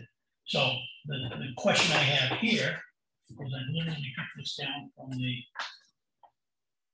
DES site, we just need to verify it's still the same document. If not, we'll just change it out. So I'll look that up and do that. Could we re-appendix that? It's appendix A and that's what we're on. Oh, yeah. Or, Yep, you are correct. no, it's Schedule A, so it's 2 different names, Schedule A and Appendix A. I guess it's all right. Okay. Let's see. Clean wood brush, chippings, leaves, that's standard. Medical waste we just covered. Hardcover books are to be disposed of in the demo waste dumpsters. And then we get category 2, fees required. Acceptable payment at the transfer station is cash only. Coupons may be purchased for these items at the selectman's office.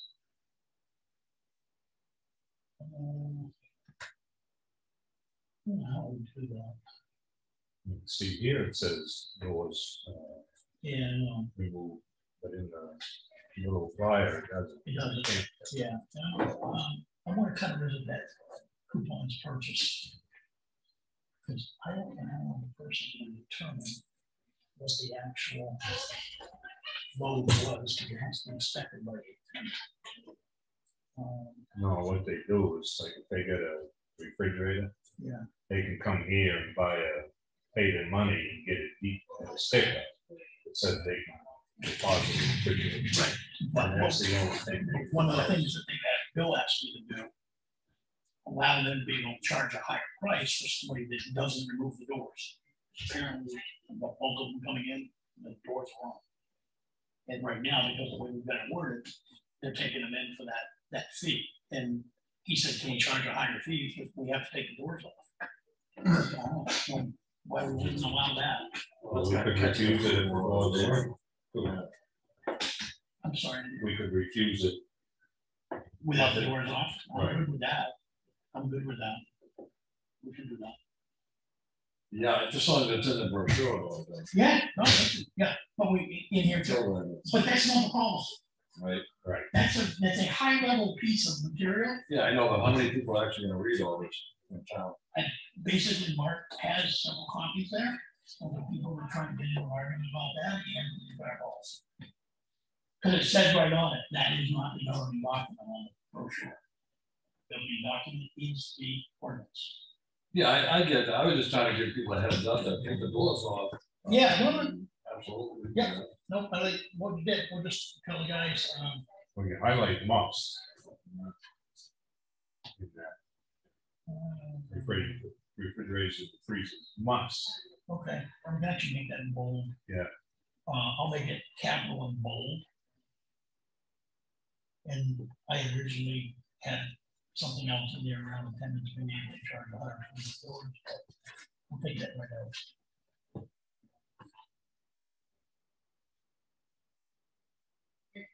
Okay, I like that one.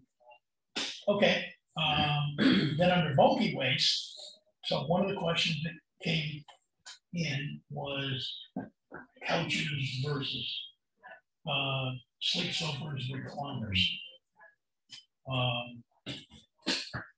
So we had already said couches with built-in recliners were $10. Guys are basically saying because of the nature and weight of those, we should look at a higher number. And we've got in here couches. To me, a built-in recliner is also a sleeper. Yeah, a lot of metal. So what I'm proposing is we do 20, like sofa does.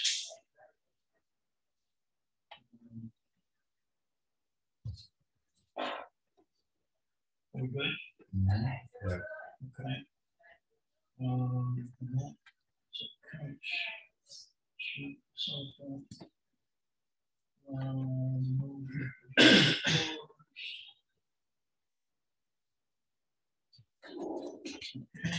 And next one over.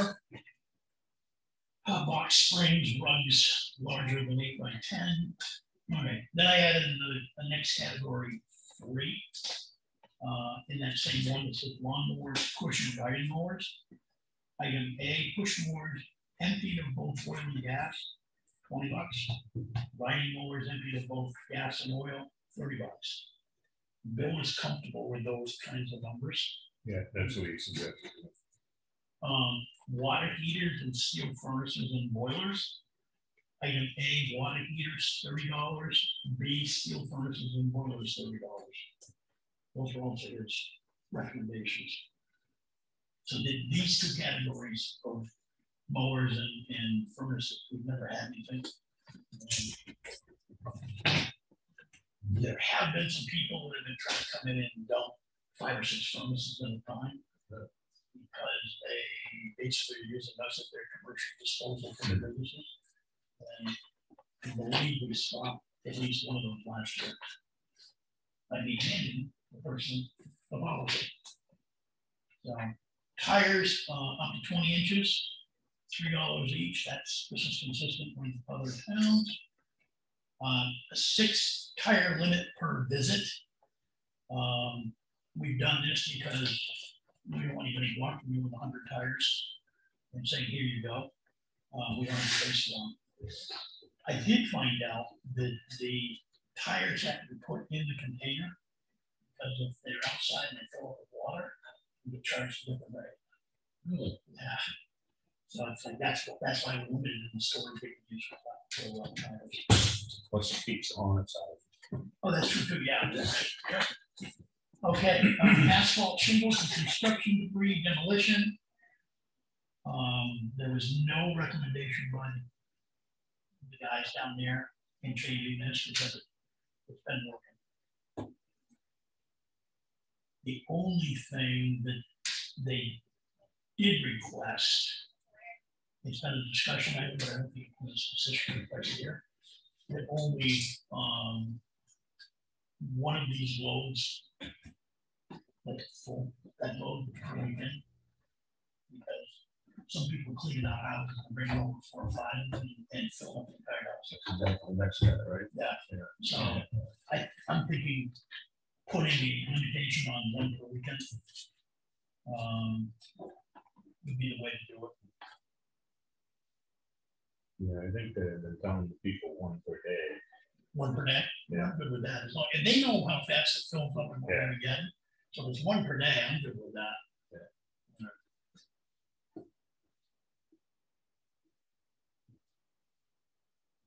Okay, and then a little bit of clarification. Computer monitors 10, flats, TVs, flat screen TVs 10. Actually, there's actually nothing in there for computers. Computers, tablets, etc. 10. I'll do what I didn't see on that one. Well, can we just say computers and monitors? We can do that. Oh, yeah, that It says computer monitors. Yeah. So people looking at it going like, oh, it's only the screen. Right, not the tower. But I like what you just said right now. Computer monitors or computers and monitors.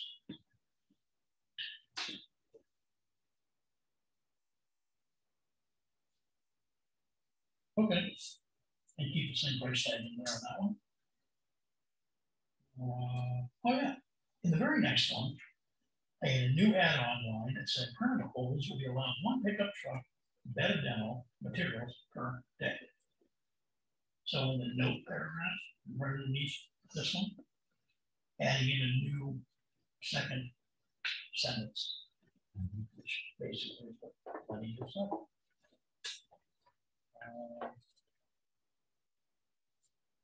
And Waste Management actually has a Bagster program that they actually have it available in Effingham. It's like a once a week pickup. Category B, item D, category 3 burn pile materials. This was the standard language out of what we had last time.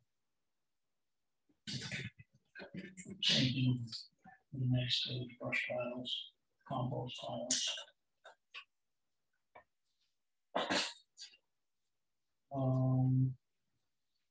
Use medicines, drop-off locations. I will verify that these websites are still pointing people in these directions. You know, Osprey PD, they have theirs open all the time. Maybe. I was thinking of also the lobby, right? Yeah. Wakefield too, I believe. Yeah, I think we. Will they take everybody or just within their town? Well, I think they'll take, because that's I just want to get them off the station. Yeah. It takes it back. Ossipee and Wolfboro? Yeah. Do you know where? Is it at the Yes, the PD. PD? I think they're there all the time. Osprey, I think Osprey's only certain hours. But it's okay. What I'll do is I'll put down Ossipee PD, call ahead. Check with Joe. I'm actually gonna have to check. That was the first thing I did, verify, I'm Joe verified. I put Wakefield on, ask them to verify Wakefield too. Because when you got people on that side, I think they're closest to Wakefield. I don't know about hospital. Huggins or Memorial, do they, you know about it? I don't either. I'd like to get them out, but take them back, I don't know. Yeah, you're paying on the lifelong, nobody wants them. Yeah. Great. Yeah. Contact local drugstore, pharmacy, like that. All right, yeah, I'll verify those and I'll reach out to Joe and ask him to verify. Yeah. Right, I mean, Walgreens might. They, most of them do, that's why we put on their contact local pharmacy. Drugstore. Waste to be transferred.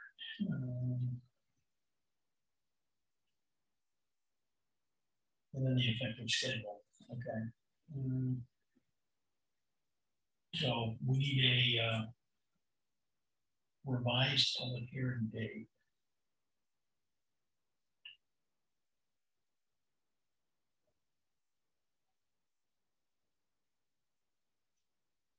And then a revised document.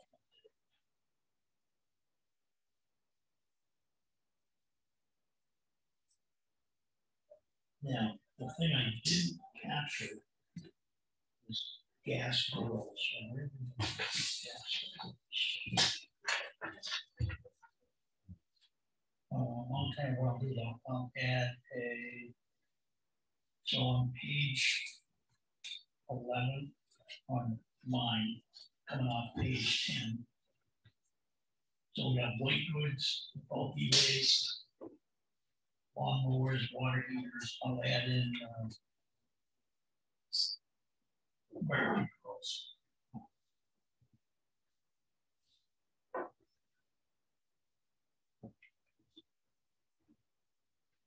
And I don't know. You say it's assembled grills, because it's unassembled. Well, that's why I'm going. Yeah, that was actually, yeah, that's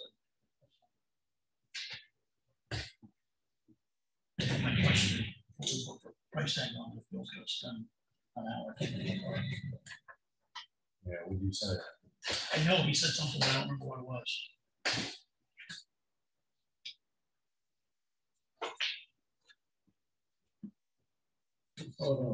What's those?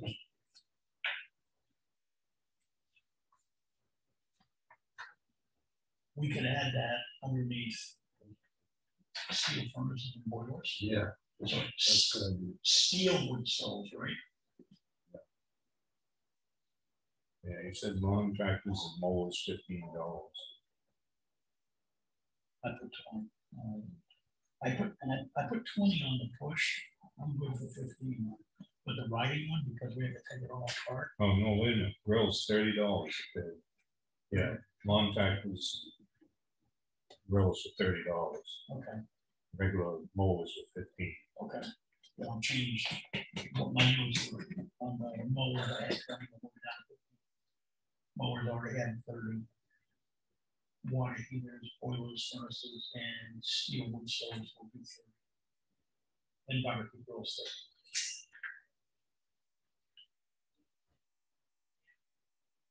I'm sure steel wood stoves. We don't take apart steel wood stove, no. It's a bulk item. We put all that. Yeah. Yeah, that's kind of the home charge on steel, yeah. All right. Okay, and now verify that I said that DBS document. Okay, and then the brochure. I'm sure you guys had specific comments that take this out and put this in. And I didn't write that down. Well, text style is always going to change anyway.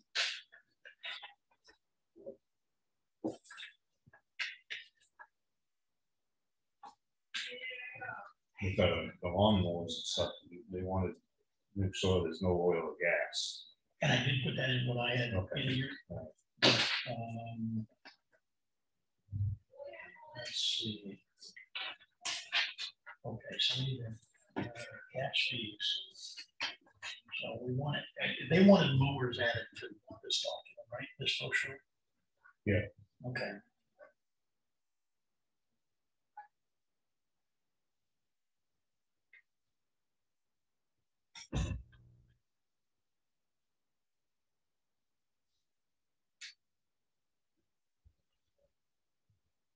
All right. Um,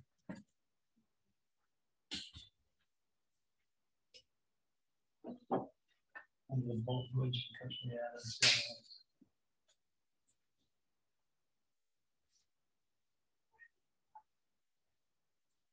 I'm not sure we can add too many lines in there without shrinking the font.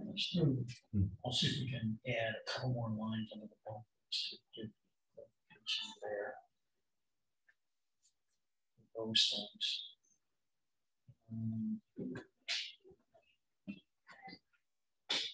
And we'll put down, so we can slide underneath the white goods up. See if I can add in there doors removed. And what we can do is for no additional fee to recycling, we can just get rid of that and have something there.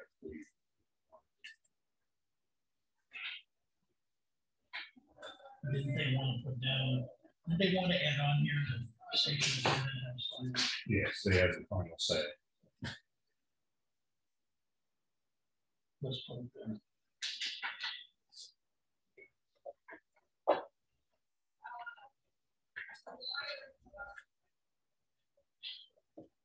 Actually, getting rid of that.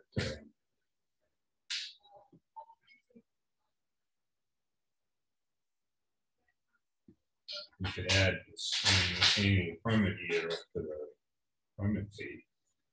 Give us a line here.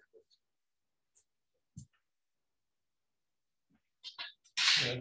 Permit fees, you know, $1 June 1st to May 31st. Yep.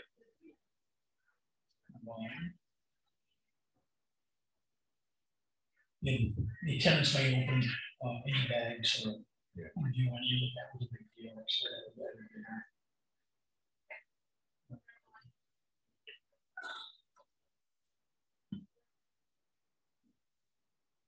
and the motor oil, as soon as we get the capability for that, we'll just modify this to cash on disposal.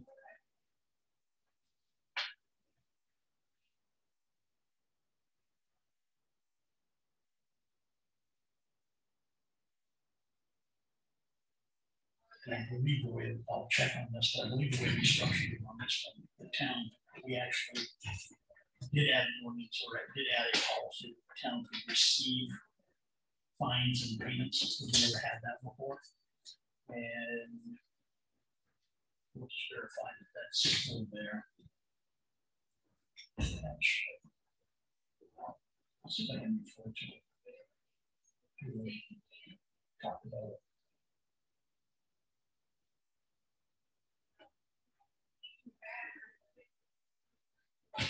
And maybe just look at it. The ordinance itself rather than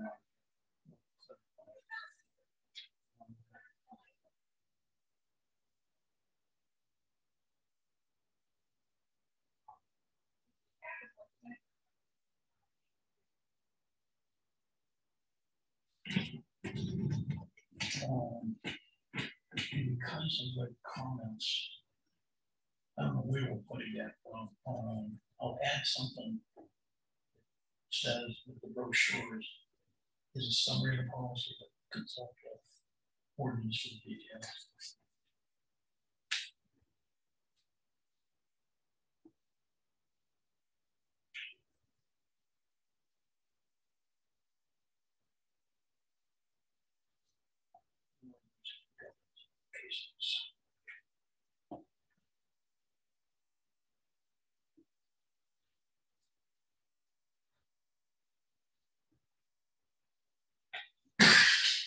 Okay. All right. Anything else? Is there anything else that should be on this one that's from what the folks on the station said? And that's what all the stuff they gave you. We'll just, I'll make these changes before we do anything with them. I give them this, and give them the ordinance. There's, take a look at it. And then, is there anything you want taken off or added on or whatever? Then again, we hold oil tanks up there, or is that a whole different disposal process? It says we don't take. Yeah, I shouldn't. Because we don't have the capability of that.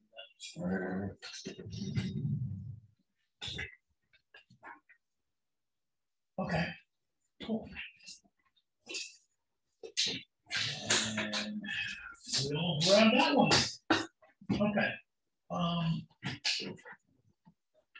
Next item, health ordinance. Did you guys review or print this?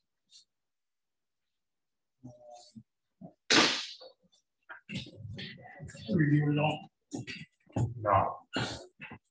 Did you I'm gonna ask Audrey if we can get somebody to convert this to a Word document. This is like it was printed on a typewriter years ago. Yeah. And it doesn't exist anywhere but this PDF that was used years ago. So we'll redo that and I'll actually send it out to each one of us once it's complete. And then we'll just put this on one of the few, depending on what it is, either the next session or one after that. Or before we review it. I did talk to, so this was done in September of 2002, and Bill Pico was selecting at the time and signed it. I reached out to Bill and asked him if one was a copy, he said he didn't think so. And basically, over anything that was driving policy behind why they did it, and I looked at this whole thing, nothing about the septic system and rainwater and disposal and stuff. Apparently they had a similar problem back then with this policy. So one of your takeaways was to try and reach out to a couple of different towns to find out. And we're using, I don't know if you remember, but we actually interviewed him. For our health. Oh, yeah, we did. Right. Yep. He's doing towns up there. But I called Mike on this too, and he actually has a manual that goes to the health officer. But I think if we got hold of that, I think we might get things in there that would be able to pull over. See if he's, I know we can get a digital version of that. Ask him if he's got a digital version. If not, as a health officer, can he get a digital version of it?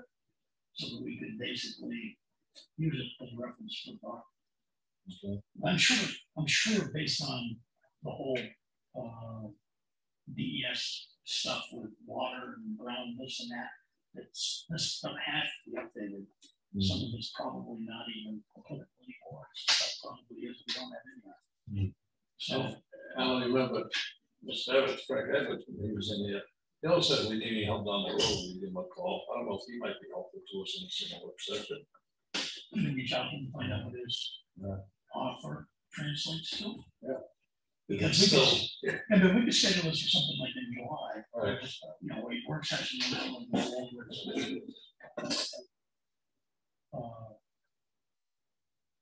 Ordinance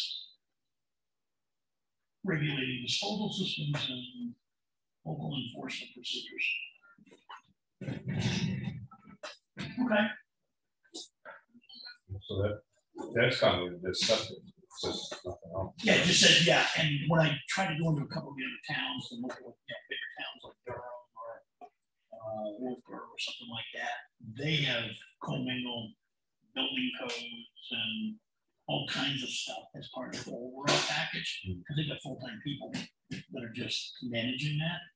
This one's kind of limited. It's a specific universal septic systems and ordinances around that.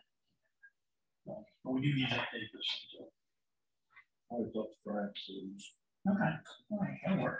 All right, and that's what I had this morning on the work session. Probably, we want Randy in at the next work session to discuss his letter and the process that we want to use for choosing a new fire chief. Yeah, I assume you better get on it. So, I'll I ask. think he told me that he couldn't make it this Tuesday. Tuesdays are bad. Thing. Well, 2 Tuesdays. I think his wife had doctor's appointment one Tuesday. Jonathan had doctor's appointment the other Tuesday.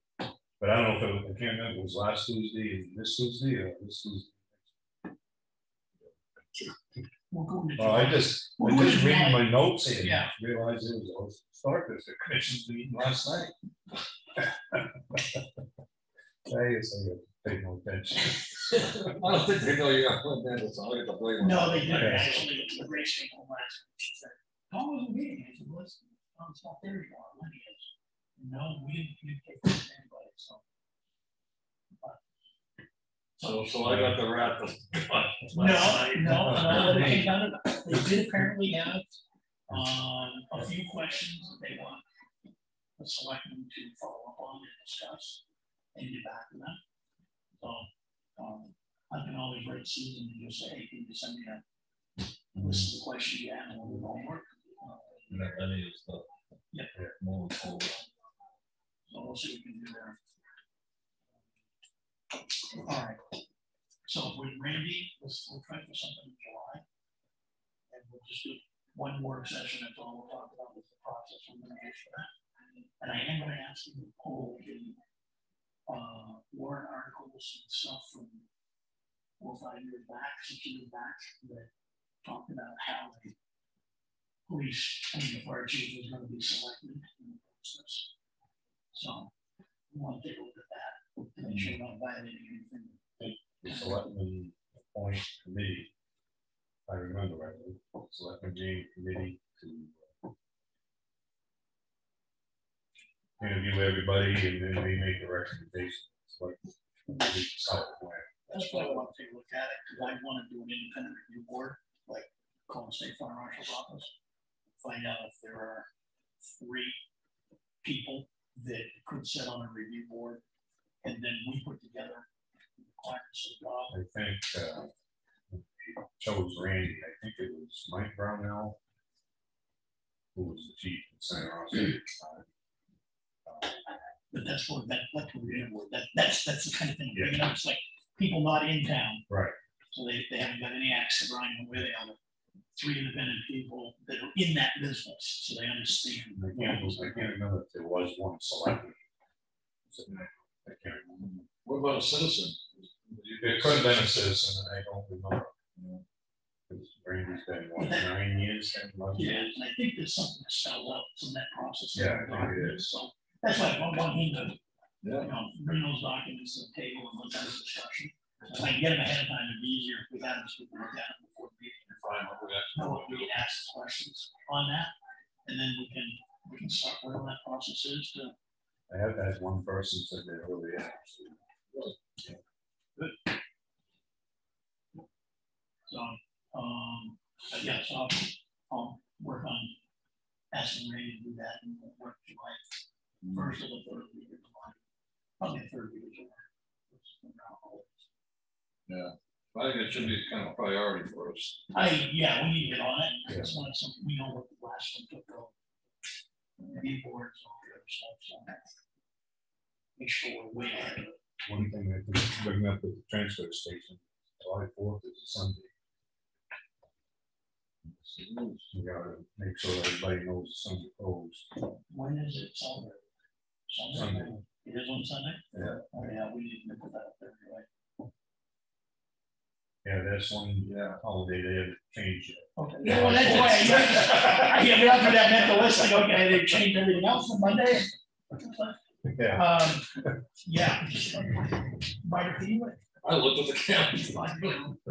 Yeah, you wanna post it up there on the site, the July 4th transportation postal. Yeah. National holiday. Yes. Then go from there. Okay. Anything else for today? No, very just break into a 2. 2, yeah. We're back here to. So we're not adjourning, we're just. No, I would say Yeah. we get out of this little journey meeting, this one. And Yeah. going to a meeting then, so, Oh, you will? yeah. I think, 'cause I believe it's advertised, is the CMA one? I think, No, website, it's my thought. I made a motion to adjourn 11:30 a.m. yes. Wait a second. All those in favor, for aye. Aye. Thank you very much, folks. We're gonna take right off. Tell me what I'm doing wrong here. Hold on one second.